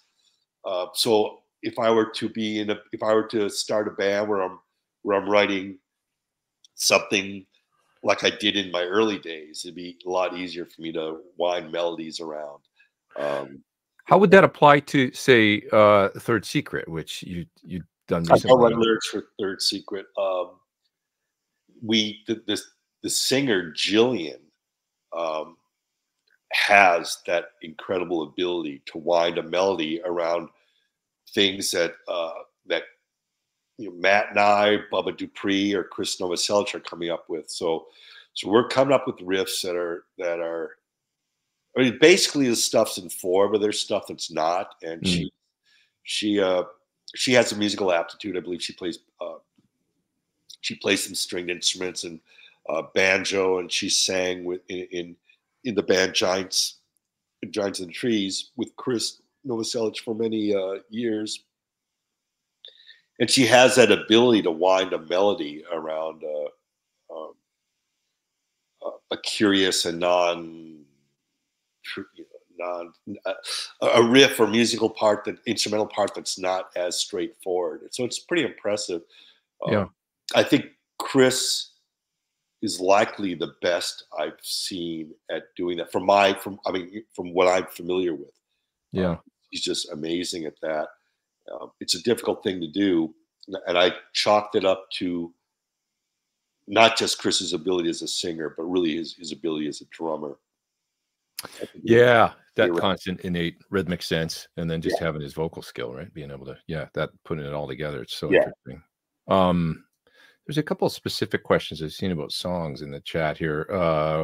This fella's interested in where Boot Camp came from and the haunting sound, how that came to be. So Boot Camp is a very short. It sounds like a coda, right? Because it is for Down the Upside. It's so beautiful. It is. So Chris wrote that instrumentally. I think it's a difficult time remembering this. Often Chris would demo things just because it would present the best foot forward. Okay. This is getting back to I'm going to connect this to the other question. That songs, there are a lot of songs that Matt or I would write, but they're primarily instrumentals. And if they don't have lyrics, they're just riffs or an A and B part floating out there. Chris, on the other hand, would present things. He'd want to present things in its best face forward, so that the band would fully understand the idea of the song, so that it'd be, so that it wasn't being rejected on the merits of just a guitar riff, or it wasn't being rejected on the merits of a production sound or a mix. He'd want to make sure that all the elements of the songs that he heard were being heard by us, so that it was part of a selling point. I see. But this would happen frequently, where Chris might, in the early days, he might, when I say early days, like say Rob Badmotorfinger, he might let's say, write 5 songs, and we'd like 2 or 3 of them, Hmm. and so he's got the lyrics and the instrumental, but they don't all make the record because some of it just didn't feel like something I play, or they didn't feel like something Ben would play, or Hero, or whatever. Didn't feel like Soundgarden. Hmm. And more often than not, Chris would get that. He'd say, like, yeah, I was yeah, going to ask if that was like if that was kind of like a mutual, come to an awareness that maybe not, and like everybody's on the same page, or he didn't push it like, like I might push a riff, or Matt might push it like, hey guys, I really want to do this. Chris wouldn't push it. He did in the earlier days. And he learned that from Andy, from Malfunction and Mother Love Bone, Andy Wood. Mhm. Like, just that whole idea. I've read this in some interviews, which was attributed. This is attributed to a producer, but it wasn't. This would be attributed to Chris's relationship with Andy. The idea of writing material and sharing it with the band or fans or the audience, and not becoming too attached to it, just generating material, and if they don't like it, they don't like it. There's something else they will like. So, and that was Andy's attitude. So Andy would write.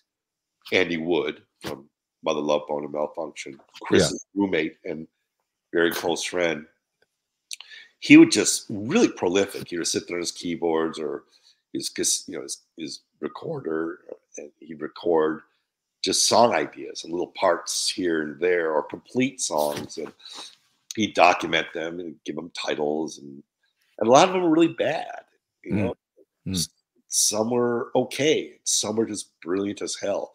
But his whole point was, I wrote it, I'm just going to record it, document it. They don't like it, they don't like it. If I don't like it, I don't like it. If I don't like it now, maybe I'll like it later. You know what?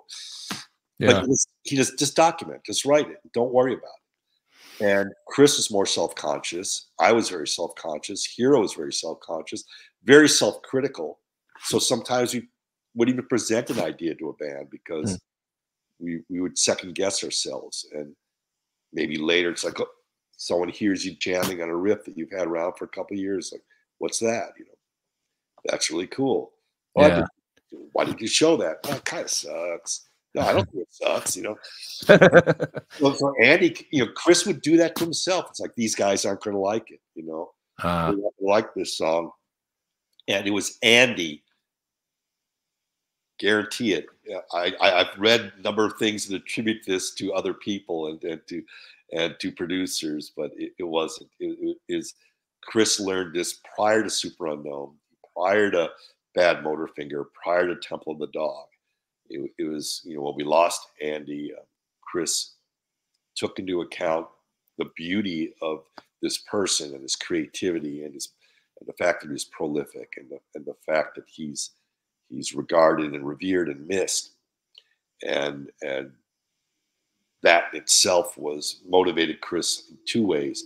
One was to talk to me about, maybe we should ask Ben to join the band because he's from the same neighborhood in town that Andy is, and he knows a lot of these same guys, and he kind of comes out of left field like Andy does, and he's really prolific, and he's a friend of yours, and you're good friends of Ben's family. It's like, yeah, let's do that. And then the second thing was, Chris became really prolific, and then Temple of the Dog and Bad Motorfinger, because even if the guys in Soundgarden maybe don't like that one song, it's like it makes sense in this other idea, the Temple of the Dog thing. How fascinating that is. I mean, because it was both right around the same time, right? I mean, both those records were recorded like consecutively. Yeah. They were released. Temple of the Dog was released first. It didn't do very well initially. It sold like 60,000, but they reissued it like within a year later, on the heels of Pearl Jam ascending. When Pearl Jam started going through the roof, then A&M decided, hey, those guys are playing on this record, and Eddie's doing this duet with Chris. Let's reissue this. And at the time, I do remember this. At the time, we were in Europe on tour, and some of the label guys came out to meet with us and say, hey, we're thinking about doing this. It's like, you know, we're out here on tour, you know, trying to promote Bad Motor thing. Right. And we'll keep doing that, but you know, we're going to reissue Temple too because you know, well, we know why because you know, Yeah. so they did, and then it did great. It got the audience and ears and the airtime that it deserved. Um, but Chris, anyways, became very prolific at this time, primarily because of the insight he got from Andy's. It's like if they don't like it, they don't like it. If you know, if this doesn't fit with the Temple project, fine. Does it fit with Soundgarden? Fine. Does it fit Yeah. here, there? It's just keep writing, just keep doing it, and that's the thing. So, and he got really good at this. So, at one point where he might introduce 5 songs and we like 2 of them and we do them, that was the case, and the other 3 might sit around, or he'd use them, maybe rewrites them, and maybe they become his solo thing, or. Yeah. But I then find later he'd write 5 songs, and they're all great. We want to do all of them. Yeah, I find it so interesting in his almost in a sort of McCartney-esque way, like how his style seemingly changed, like writing wise, you know, like it was like I guess when Euphoria Morning came out, it was obvious to a lot of folks and stuff then. But I mean, well, even early on, like songs like Sun Shower and stuff, it was like so interesting how he could yeah, you know, I mean, I think he just had so many musical. I mean, the diverse influences that he would quote to me were, I mean, it was all over the map. It was Costello, and it was Rush, and it was punk rock, and it was Zeppelin, Sabbath, and it was, you know, it was like a lot of different styles of. Funny, you just said Rush. Yeah, Chris was a big Rush fan. Yeah, especially as a drummer, of course, Matt Cameron. But I was actually, we mentioned growing up in Chicago. I was actually in Chicago the previous weekend. Okay. Moderating the Chicago stop of Geddy Lee's book tour.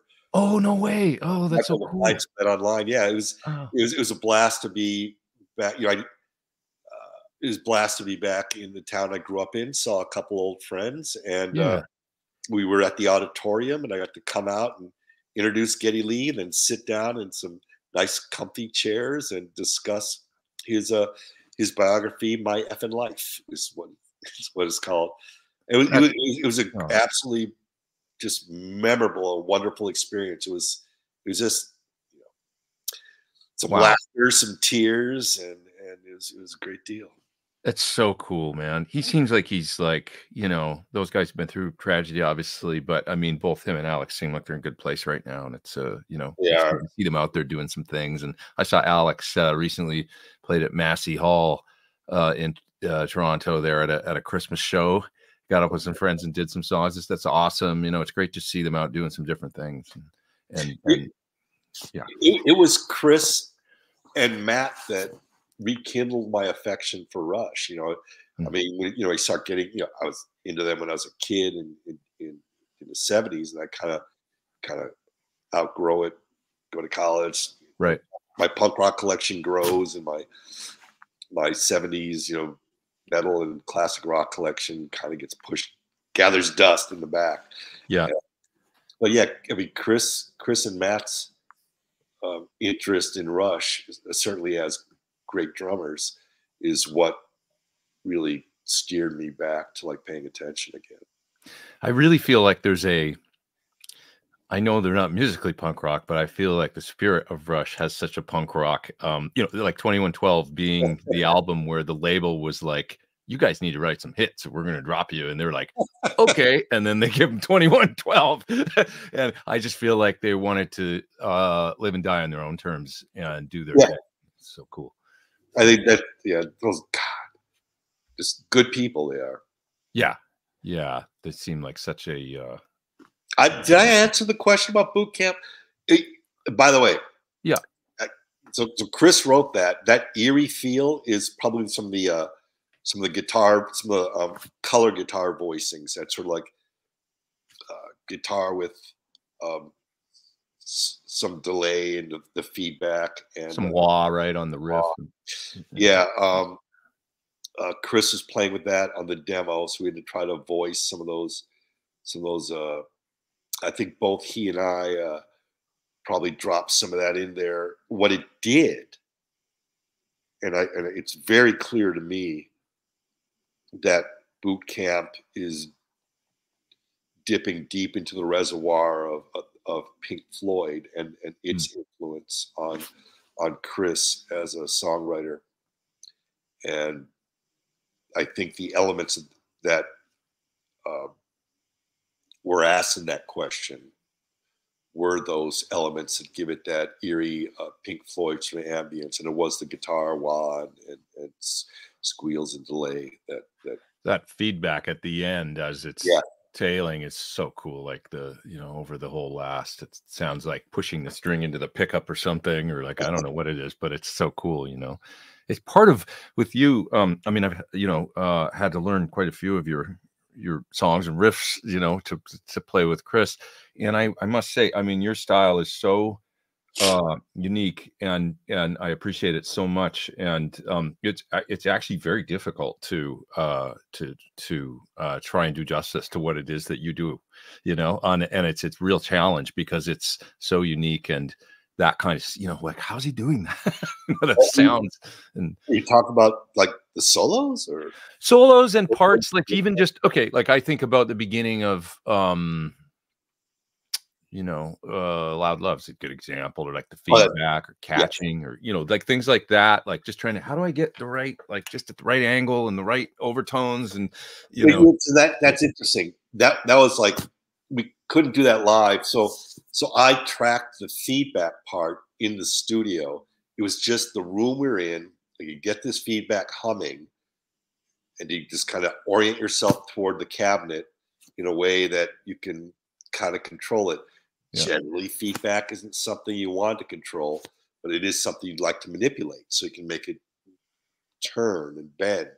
yeah, This case, it was a particular melody. So I recorded the feedback melody, and then Chris decided, but it's not clear. It's just like a word to give it a clarity and percussion. While I'm recording the feedback melody, Chris is figuring out it's four notes. got it, I yeah, remember showing it to Tom Morello and brother Wayne Kramer when we played it at the Chris tribute in 2019. mhm, Uh, we played that song with I know Wayne Kramer played guitar. He was on my stage right, and Tom played on stage left. And it was, to me, that was right up Tom's alley. It's like, you can pull this off the volume pedal or some of the delay effects that you use. It just sound like something you do. mm, It was this. So I'm doing this feedback, and Chris is in the control room. He's like, oh, here are the four notes. Here's the melody. So he tracks those notes with on the similar pitch to fortify that sound. So rather than this ambient blurriness, it now uh, gives it more of a clarity as a part and as a melody. So we tried to do that live, and we could play the melody part, but the feedback is going to change from room to room, and yeah, it was a hard thing to figure out. We were playing halls that were much bigger than the ISO booth we were in. So yeah. Well, I experienced that myself.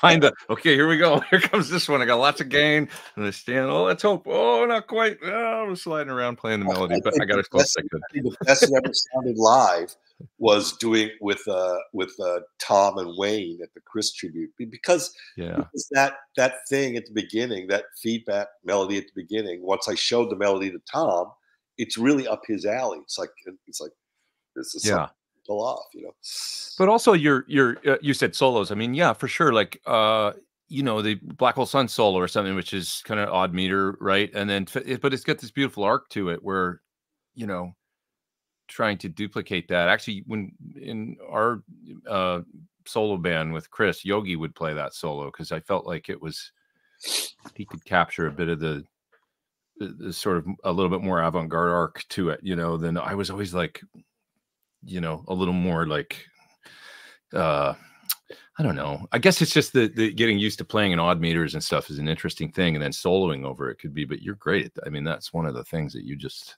you well, know. sometimes if something's in an odd meter,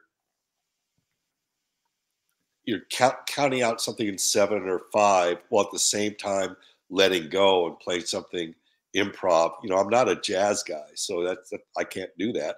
So sometimes it'll just come out in 4, and I just remember what the 1 is. And so you might just be meandering in I something see. that's in standard tuning, but as long as I orient to where the 1 is, you know, you can just do whatever little splurt it is, Yeah. just shove it out there and bend the note and bang, revisit the 1 if you're lucky, if I'm paying attention. um, yeah, playing riffs in weird time signatures really works with, you know, Soundgarden. Soloing that time signature is I think is above my pay grade. So I would my thing was to just kind of improvise anyways. Because it's not just a different time signature, it's every damn song is a different tuning. Yeah.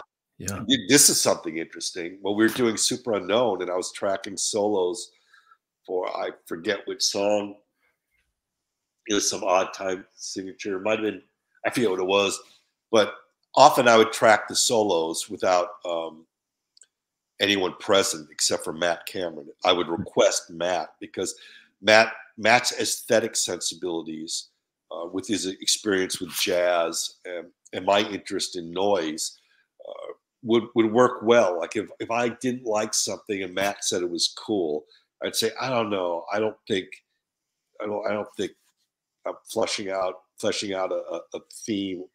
I don't think it's going anywhere. Matt would say, no, I think it is. And then he would explain it.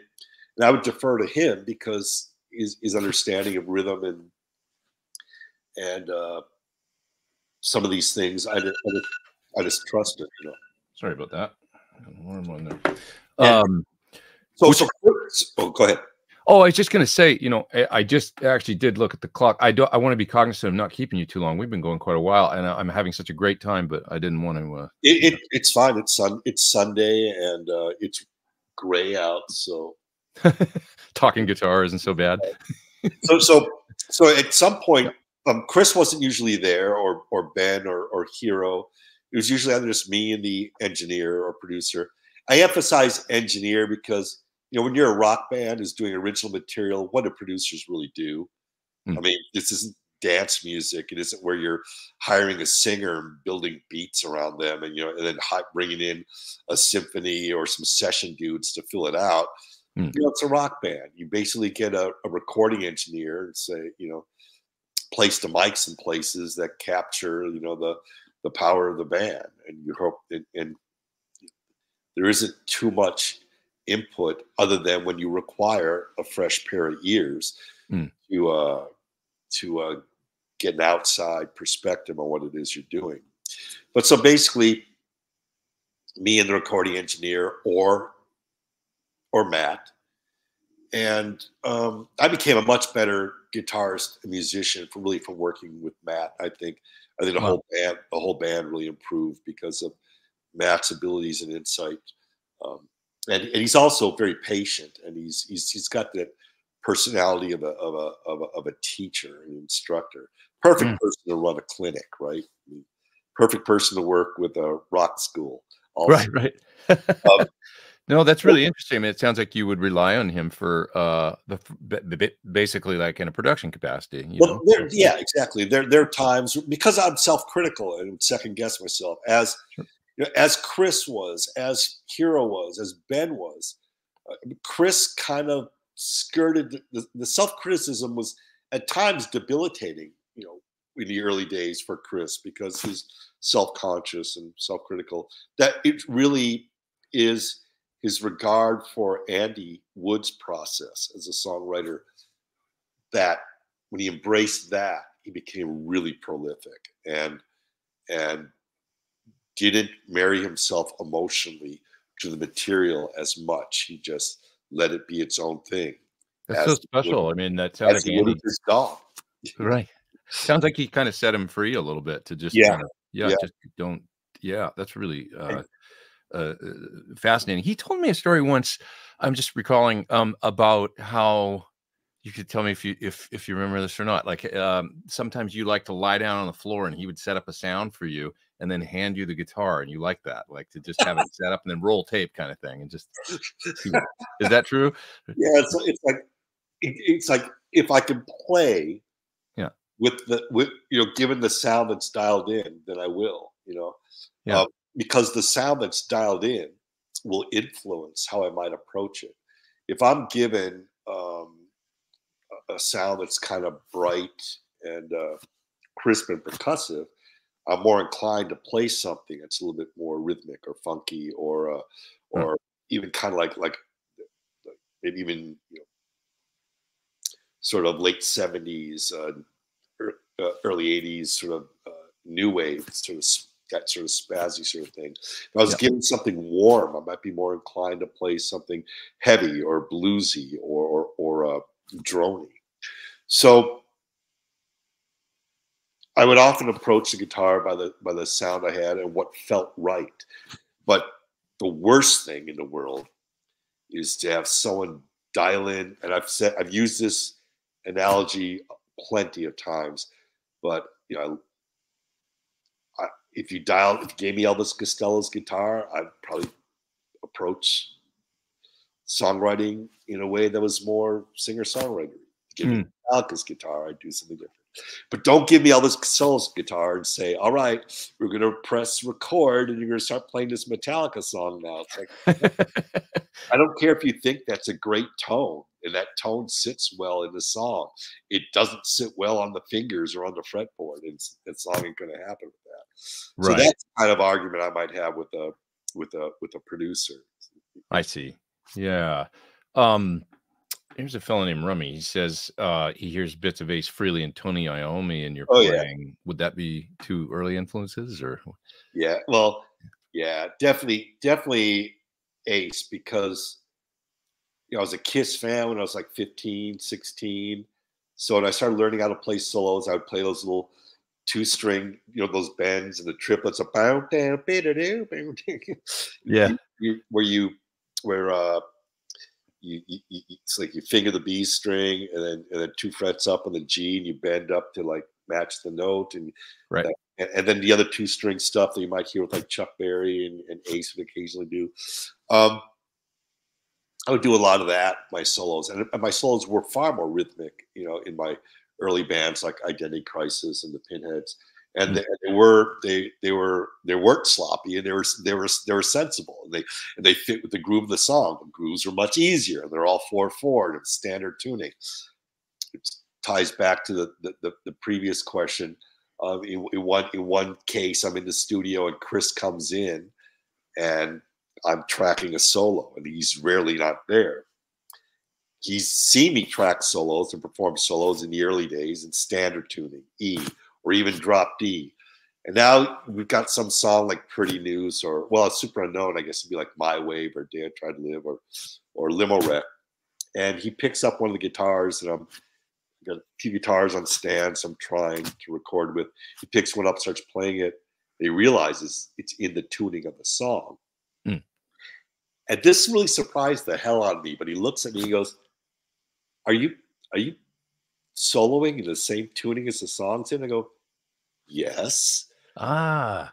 And why? And he goes, what, do you think I was in standard tuning? He goes, yeah. Why would you think that? And he goes, I don't know. I just assumed you'd like play the leads and like just an irregular tuning. I think in the conversation that ensued, he's like, well, that's where the scales are. And that's where the box patterns are. And that's where, here's the pentatonic, here's the, whatever, the semitone, the diatonic. Here are the different patterns, and you've learned those. So you would just take the song and say, oh, this is in G, or this is in A, and you do that, or this is something minor. And I thought, that would be a sensible thing to do, wouldn't it? But that's not going to work live, because Right. it's in C, G, C, G, G, E, or whatever. It's like I'm not running over and having my tech hand me others. Yeah. So I can relate. I remember learning take like Suicide Riff. I mean, and you've Yeah, basically got the middle 3 strings you can kind of solo on where you yeah, know where things are, and then everything else is. And I was like, okay, I had to solo like yeah. what I would play an arc of a solo like what yours would be. I would attempt to, and I quickly learned where to go. you The know, same with Pretty News or Head Down, which are like weird CGG things, or yeah, My Way, which is E. yeah, And Chris is like, you're soloing in that. What else am I going to do or live? So yeah, this is another thing. Recently read this online review. It's like, I don't know, I've seen him live. He's just kind of sloppy. I started thinking, I play about 8 different guitar tunings. yeah. At some point, 30 years ago or more, the idea of patterns and box patterns and scales just threw it out the window. It's like I now have to relearn the song and the neck visually as well as orally. We're in this weird tuning, like Pretty News. What was that one? Was that That's the same tuning as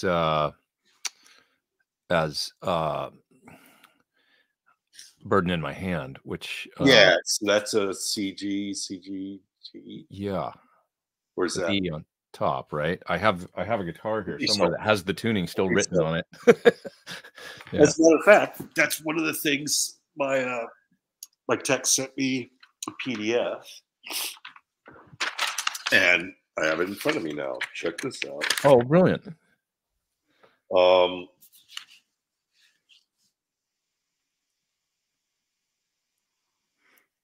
That's probably what I should have done. Had a piece yeah, of paper with it. CGCGGE. There we So, go. anyways, I'm soloing, and what occurred to me is that everything I'd learned when I was younger, that I taught myself about, scales or patterns, those are no longer factors because we're coming up with our own tunings or making shit up or adjusting things. Yeah. I'm going to play in that. So now I have to play more by ear and visually. I look at the song. I look at the neck. There's that chord. There's this chord. And I picture where the chords are. I picture where the notes are. And then you orient. The first thing you do in any tuning is orient the octave, right? Okay. So drop D is like, oh, the octave is, you can kind of the E and D strings are fret apart. Rusty Cage, the E and A strings, you're just a whole step up to the A string. You orient the octave, and then you can start getting all the other notes in there if you need to be. So it sort of gives you a home base, Yeah, like on exactly. each string, or you're looking at the chords and going, okay, here's my safe tones Yeah, that I can, if I yeah, need to get back out of exactly. a And then, jam, I can. like in the Pretty News tuning or the My Way tuning, you get some dual strings. You get some 2 Bs, a couple of Gs, and I could play those and drone on I could play the G's and drone on the C's. So I could leave the C open, and I could just kind of run up and down the neck. And now I start looking at the neck, and you start learning the patterns. You just look at the neck, and I go here, and as I ascend, Sure. these are the notes I can play, and I can throw in these half steps now and then, and it kind of twists it into like a little different mode here and there.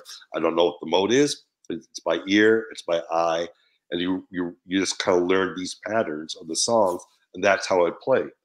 Now, if you're if you're playing 4 or 5 songs in that same weird tuning, but the songs are in different keys, and you kind of remember the different patterns, and yeah, sometimes you miss them, especially after a few beers. But Yeah. actually, I like I said, I threw being within the lines and within the borders out the window years Yeah. before. And I thought, you know, a lead to me was not a melodic exploration of themes as a lot of metal guys do it, and maybe as some jazz guys do it. To me, a guitar solo was improvisation. This is either where you're being expressive or either expressive emotively or perhaps you're being expressive, aesthetically. So if you're not addressing the emotions, you're addressing the ideas or the feeling of the song. And in that case, it's going to be different from day to day. You know, I mean, so rather than having a distinct pattern, you have a general outline, and then you kind of move around in there. I liked what I did last time. I want to do more of that, but then go here. And so, even at a young age, it was like, this is improvisation. You're making it up. This is you in that moment, and that's kind of the way Ben played. It's the way Hero played. They jam, and Matt would anticipate where it was going. And that's the kind of band we were. So, you know, if you hit, it's transcendent and it's over the top. And if you miss, it's like drunken stumble. It's like whatever. That's. It wasn't as bad as like the Replacements, you know, where either they fall apart or they're brilliant. But it is that it is punk rock. It's a little bit of blues. It's noise. This is the liberty, the freedom within a song that has structure. So you bouncing between understanding this structure of a weird time signature and a weird tuning, and then letting yourself go in a tuning that you're only familiar with on a handful of songs is both fun and a challenge. And I totally loved the opportunity to do that. And I love that Soundgarden was the kind of band where I could do that. I love that Ben's doing that on bass, and so's Hero. They're totally doing different stuff. Yeah, I mean, that kind of that ethos and aesthetic just like is so special and cool to me, and it's like sort of the antithesis of a lot of what's going on today. There's a lot of live shows. I mean, not that, you know, one's better than the other, it's a different thing, but there's a lot of emphasis these days on kind of putting on a show, and it's very, you know, to tracks, and it's a certain, you know, you're geared to a click, and that's very similar every day, and there's a time and place for both, I guess. But man, I sure love the freedom of we don't know what's going to happen. Let's see. Yeah. That's like just so wonderful. I like that, you know, car careening out of control. Not an actual car, but that metaphor of a car careening out of control, just over the edge. The wildness, the chaos. These are elements that are just so integral to rock. I mean, going back to the earliest days. I mean, this is important, and I just kind of feel that the compulsion toward, you know, radio as an audience and record labels targeting that just always cut those corners and rounded those edges all the time. Yeah. Think about the amazing records that blew me away, even when I was a teenager, just shifting from, you know, bands like Aerosmith and Nugent and Kiss, and then hearing things like Velvet Underground or the Stooges. Well, that first MC5 album absolutely changed my understanding of how to approach guitar playing and the idea of rock and roll. It's like that album is it's solid, but it's also wild. And the wildness, there's this chaos, and there's that out of control thing it's this intense explosion. It's like, that's dangerous. That's fucking rock. And then man, that element was present in so much punk rock and indie, and not all of it, but a lot of it, especially in the bands I loved, like, you know, Meat Puppets and Black Flag and the Minutemen. As a matter of fact, Chris and Hero and I, in our early days, if we fucked up and it was a mistake, the ensuing error would be referred to as a train wreck. Dude, you missed that change, you know, and then I followed you. We fucked it, train wrecked that song. Like, oh yeah. But if you fuck up and it opens up another way of hearing that song or that part. Yeah. That was like a serendipitous benefit to the song and to the playing. And we've called those Meat Puppets fuck ups. You listen to the first Meat Puppets album, which is this brilliant, like, psychedelic hardcore with this Neil Youngish country thing going on. And then you hear the second Meat Puppets album, where it's more clearly, you know, a dead Neil Young, Hendrix, punk rock thing. There's a looseness. I mean, you know, people have called it sloppy, but it's a looseness that adds that kind of element of wild and chaotic and trippy and beautiful. And Chris and Hero, is either Chris or Hero coined the term "meat puppets fuck up," and we always use that term. And so that's awesome. I've heard it said that mistakes are opportunities. You know, and I think so. If you hear that, hey, look at this. Oh, there we go. So if you hear that, it's the meat puppets fuck up meant, no, that was cool. That was cool. Yeah. Whatever you did there, do it again. It's like, ha, do it again. Now it wouldn't be a meat puppets fuck up. The last part of the question here is about, because I haven't asked you anything about this, but I did want to just touch on it for a second. Rummy said, how did you get into Mesa amps? I know you're a longtime user of Mesa amplifiers, but as well as the PV VTM 120, which I had to ask you about that period. And because that would have been Bad Motorfinger and stuff, right? I think so. Yeah. There are a couple things that went into the decision making. You know, ideally, the sound I liked, especially in the early days, I kind of flipped the pickup sounds. Like when I played rhythm, I like to use a neck pickup. I think that's because where you get some of the things you can do behind the tail and the brightness, a little bit more percussive and rhythmic. When I soloed, sorry, that's a bridge pickup. So I play rhythm in the bridge pickup. Oh, got it. I soloed, like to go to the neck pickup because it's warmer, kind of more buttery and smooth, which is usually people are playing rhythm, you know, in the neck pickup, and then they go to the bridge pickup to cut through. But I played the other way, just not. That's just what I did until I realized that it was backward. Where it probably would have been something where Chris pointed out, it's like, so you're flipping the pickup there when you're soloing. He's like, yeah. He goes, is that what people do? And I go, I think so. It's what I do. And that changed when Chris started playing guitar. So I would like to have gone down to the neck pickup.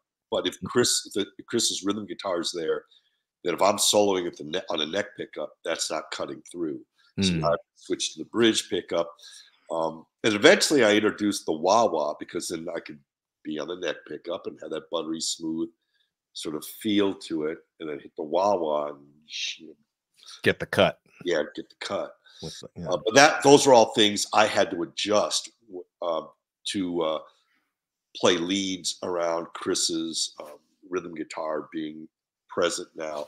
It changed my style, but if I was just the solo guitarist in the band, that's what I'd be doing. I'd be soloing on the neck pickup and rhythm on the bridge. So the PVs had that kind of brightness and warmth that I would normally gravitate toward those old Fender Tweeds. You know, you crank those and it just did this nice warm thing. Oh, cool. And the PVs, I would try to, you know, I think the PVs and the Mesa Boogies had these settings in the back of the head where you can adjust it for, I think the terms they used were modern or vintage. I think that might have been on the Boogie. I think the PV had some settings like that. And I would switch things to vintage just because that isn't the type of music we're playing, but it is my sound. It was just warmer, maybe more bluesy, maybe darker, maybe more buttery. And I didn't like the modern sounds, which are more percussive. But apparently, and we learned this from, I think we toured the PV plant, and the guys there told us, I asked, why aren't there amps? Do you have a line that is more warmer, more bluesy, or more some of that classic rock warmth, or you know? And they said, well, because Van Halen went through the roof and everyone wanted to get their guitars to sound like Van Halen. They want things to be bright, and they wanted it to have these features and a little bit percussive. And then thrash got big and Metallica went through the roof and Slayer. And again, people wanted something that was bright and percussive, but also had a low woof, but they wanted that top to cut and be visceral. So, and then I said, I don't want to sound like Metallica or Slayer. I don't want to sound like Van Halen. We don't do anything like that. How do I dial it in? And it would usually be the vintage setting and all this. I thought, oh. And the deal is Chris liked things a little bit brighter anyway. So if he liked it, and I'd say, you know, that's fine. I am not into shopping for gear. You know, if it doesn't do what I'd like it to do, then I don't want it.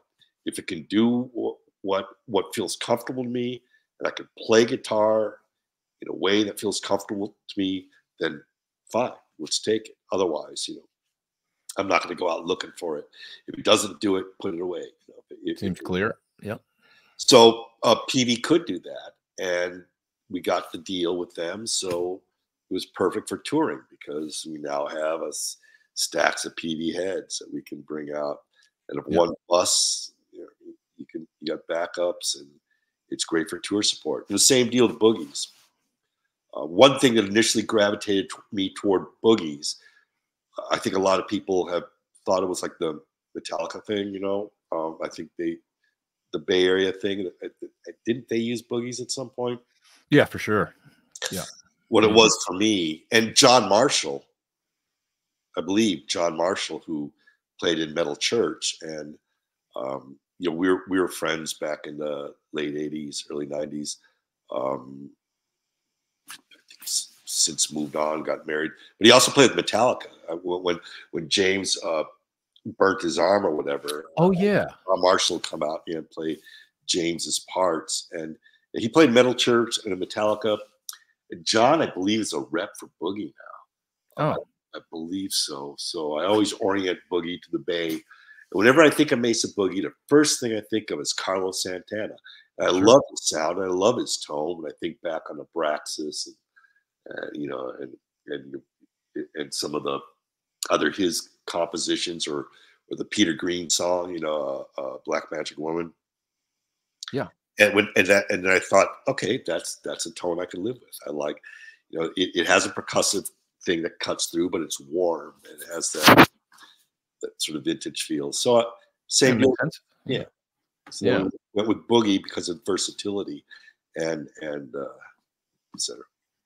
That totally makes sense. One here from Cavalry Kendrick, just asking about remembrance or thoughts on the Lemo Wreck riff, which is awesome.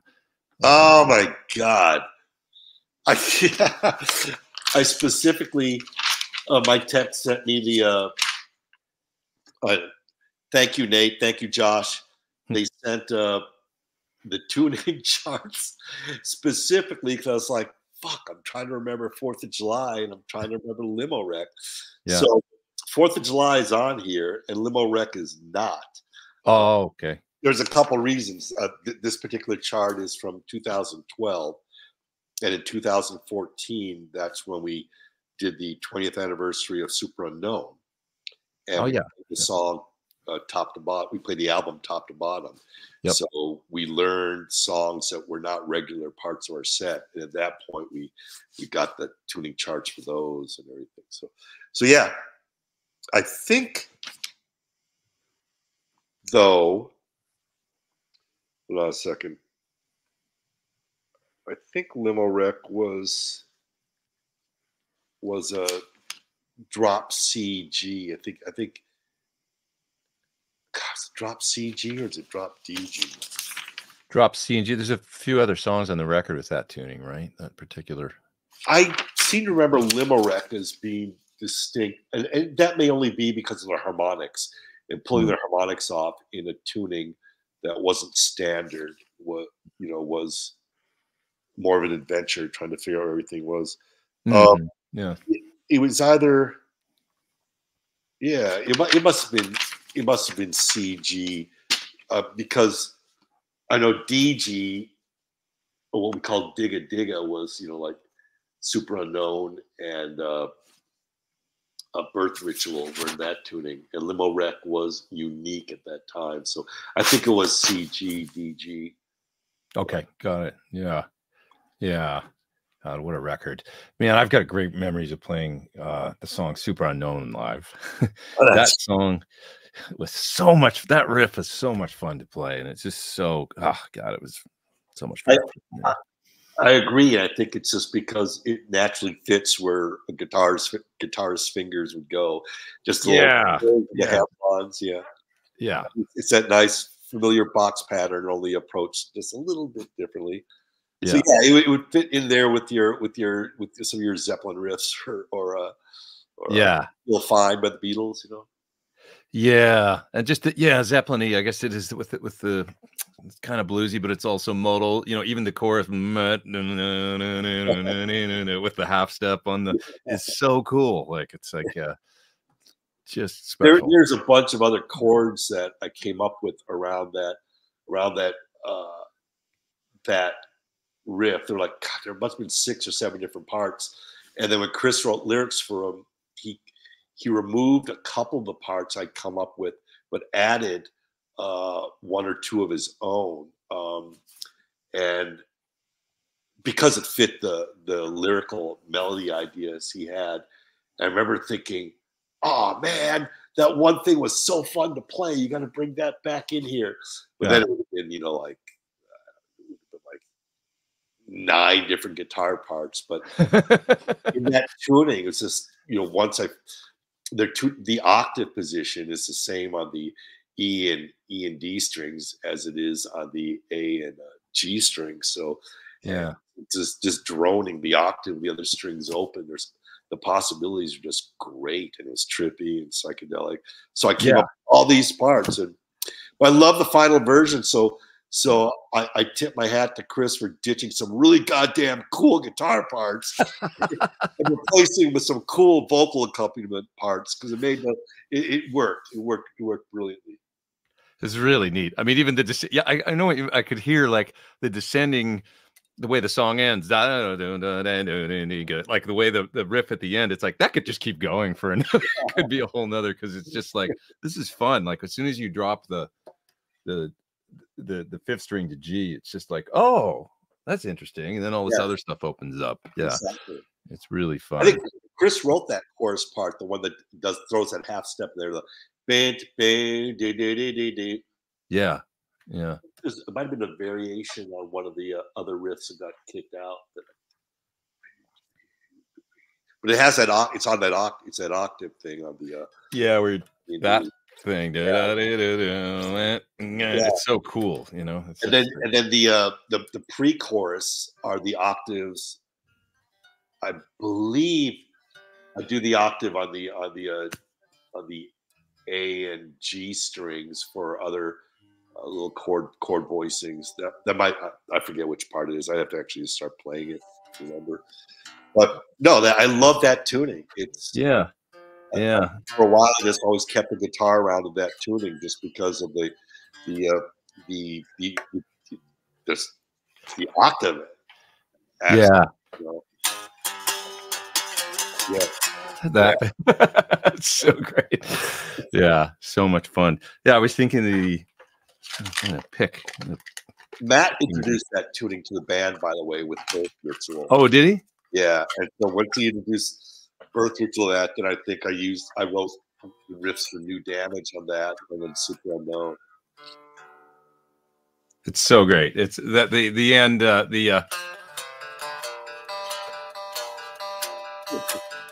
that's it. That thing it just sounds like you can just keep going and building. I remind you of the Hollies, "Long Cool Woman." Oh yeah, yeah, one of the best guitar riffs ever. Yeah, that Oh, is yeah, yeah. I've I loved love that that riff whole since I was 11 or 12. Just loved that sound of that. super underrated guitar riff. Yeah, long cool woman in black dress. Yeah. God, so many great questions here. Once again, I know we've been going for a long time. We should wrap it up soon, get dinner and stuff. Oh, that's a good question. This fella Travis was just asking. You mentioned earlier you're trying to break out of power chords and do other things. Did you just study new chords and find a place to fit them, or was it some other technique? Here, hold on. The shadows are getting weird. No, that's too. Uh, it was the different tunings. It was the fact that the guitars were different tunings. I just couldn't play power chords or those power fives or the bar chords. It just wouldn't work in C G C G G E or E E B B B or whatever. It's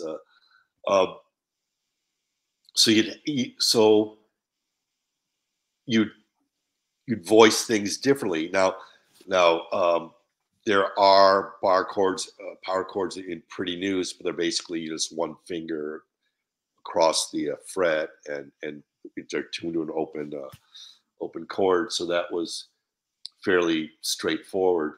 Yeah. Uh, by the way, in the early days, I very specifically and consciously didn't want to play power chords or bar chords because it was everything I'd done in the bands before. It was the Ramones. It was Sex Pistols. It was AC/DC and Kiss. And the way I wrote songs was that way. I'd write, um, you know, just your G to A and C to D, or A D and A E. Thinking of Wild Thing, Louie Louie, and I'd write vocal melodies and lyrics or that. That was very easy for me to write lyrics, and it was very easy to write songs. It's very tough for me to write Soundgarden songs. I could write Soundgarden riffs all day and all night. I could pick up a guitar and come up with musical instrumental ideas all the time. But Yeah. coming up with lyrical ideas and arrangements was like this. It was a different impediment because not being a drummer, my facility around the timing and the tunings used, it's just a little bit different, and yeah, you could definitely see the benefit that the drum talents that Chris or Matt would have would definitely be beneficial in approaching that. So in order to come up with an arrangement for a song, you really need to, it really comes in after the lyrics, and Yeah. writing lyrics in weird time signatures is a different thing, and also the feel of Soundgarden being dark and moody. That is an integral part of my temperament and my personality, but it is not a way I write. The way in terms of words and lyrics, it is a little bit more. I think in the early days, is a little bit more. A little bit more snarky, the kind of thing you might find in some kind of punk rock or new age stuff or new age Mm. stuff. So, uh, so what I would do is I would respond to ideas that Hero might have on a bass line. So he'd write a bass line that kind of wandered, and we kind of have these cool little melodies. Well, I'm not going to shadow that with chords or power chords. It freed me up to play, you know, come up with a counter melody that would wind around it, or just play arpeggios. So if he's playing a line that's descending, and I would just kind of play 3 or 4 string arpeggios and fill it in with other tones or things like feedback or harmonics. So Mm. now what I'm doing is I'm kind of filling in filling in uh, guitar ideas around a bass line that Chris comes up with lyrics, and that determines where the song is going to be arranged in terms of where. And I would follow that. I'd kind of drop back dynamically while Chris is singing a verse, and then in between the verses during instrumental breaks, I drop that same pattern maybe down an octave and play more heavy and bendy, and then go up Yeah. a little more percussively. Maybe I drop this to harmonics. So I'm now, I love this opportunity Yeah. to not just write songs that are power chords, but to come up with single note riffs, which was not something I did. It was all power chords. And writing Sabbathy type riffs was not something that I was inclined to when I was younger. But now I could do that with Soundgarden. I could say, okay, I'll play this. Chris will sing that, and while he's singing that, I'll drop back a bit or play this accent, and then come back into the riff later, or go somewhere else. So between what fitting in around around Hero, a winding bass riff of Heroes, and then the dynamic of the vocal, I started doing things like arpeggios and harmonics, and then out came the beneath the bridge thing. It's like, well, this dynamically is going to be a little more drawn back. So maybe I hit a harmonic and just kind of bend it and let it kind of hang and just squeal. And so different things started happening, and I very specifically I think Chris wrote a song that had some power chords in it. I looked at him and I looked at Hero and I said, I don't want to play bar chords or power chords. That's something I've done, the previous 8, 9 years of my life. And this, with the way we're writing here, it's an opportunity for me to approach guitar differently and songwriting differently in response to you guys. And I can present ideas that you guys will be able to fill in similarly. And I like that. It's freed me up a lot. The minute I play power chords, it's going to limit me dynamically, and it's going to limit the different melodies or harmonies. I can, it's just all framed by those three notes, as opposed to just playing one note. Then I can play a. Totally makes sense. I mean, it's so and it's so intrinsic to the sound of the songs and what turned out. It's like that kind of creativity and you willing to. And that kind of comes all the way back around to the chemistry of the band and how you just wouldn't have the same thing with anyone. There's no better example in Soundgarden. If anybody's different, I mean, obviously there's the Hero version, and then there's Ben, but everybody brought so much to the table with these different parts and different sort of approaches, and you end up with magic on records. So cool. Well, you're right. I mean, Hero didn't play guitar, so he wrote on bass, so that freed me up to put the guitar in somewhere. Ben writes on guitar primarily. Chris on guitar, Matt on guitar. So I kind of have to learn, and they're all self-taught. So I'm enough of a weirdo, but Ben's got some pretty unique approaches to guitar on his own they're very they're kind of, if I turn this way.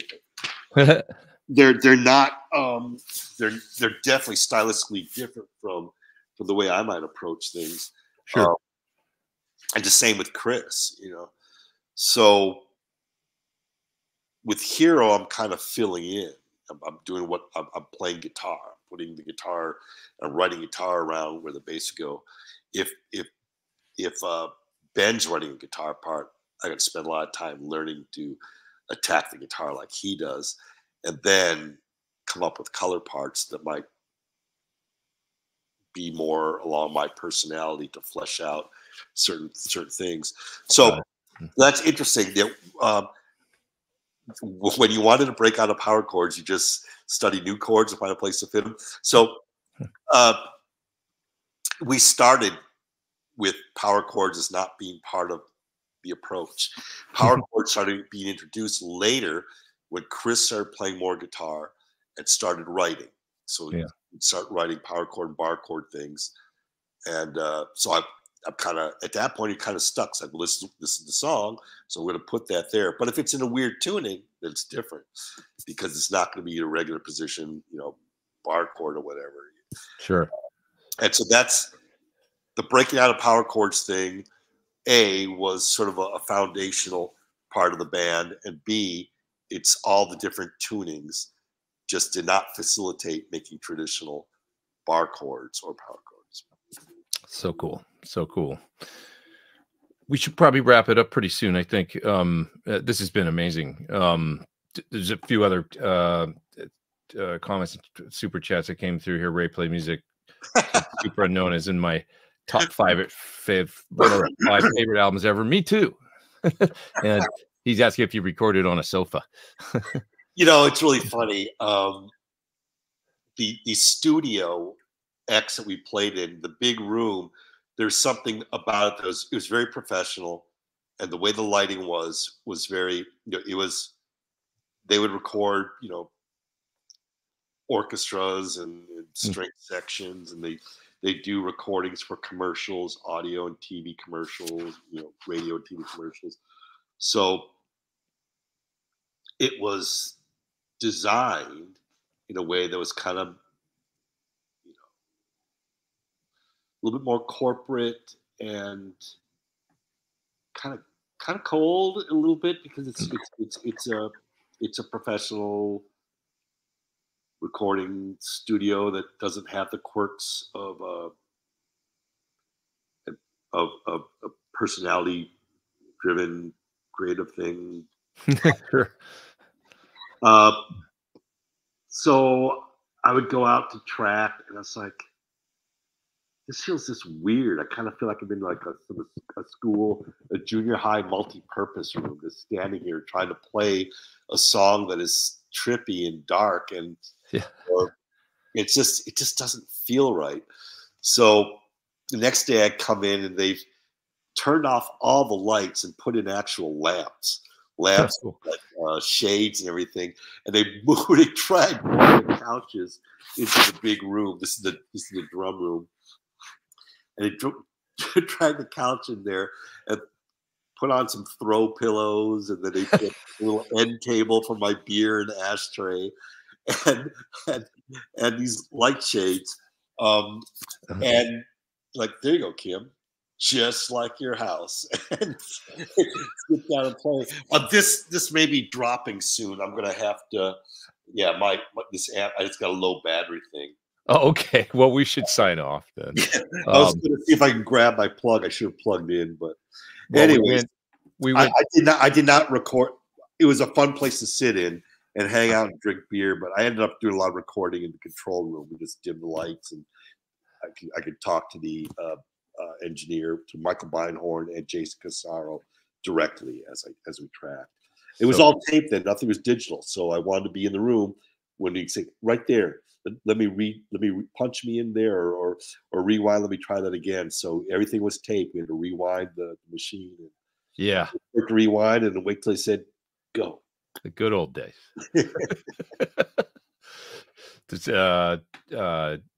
Just Can't Shred says, no question, just want to say Head Down is one of my favorite songs ever. Me too.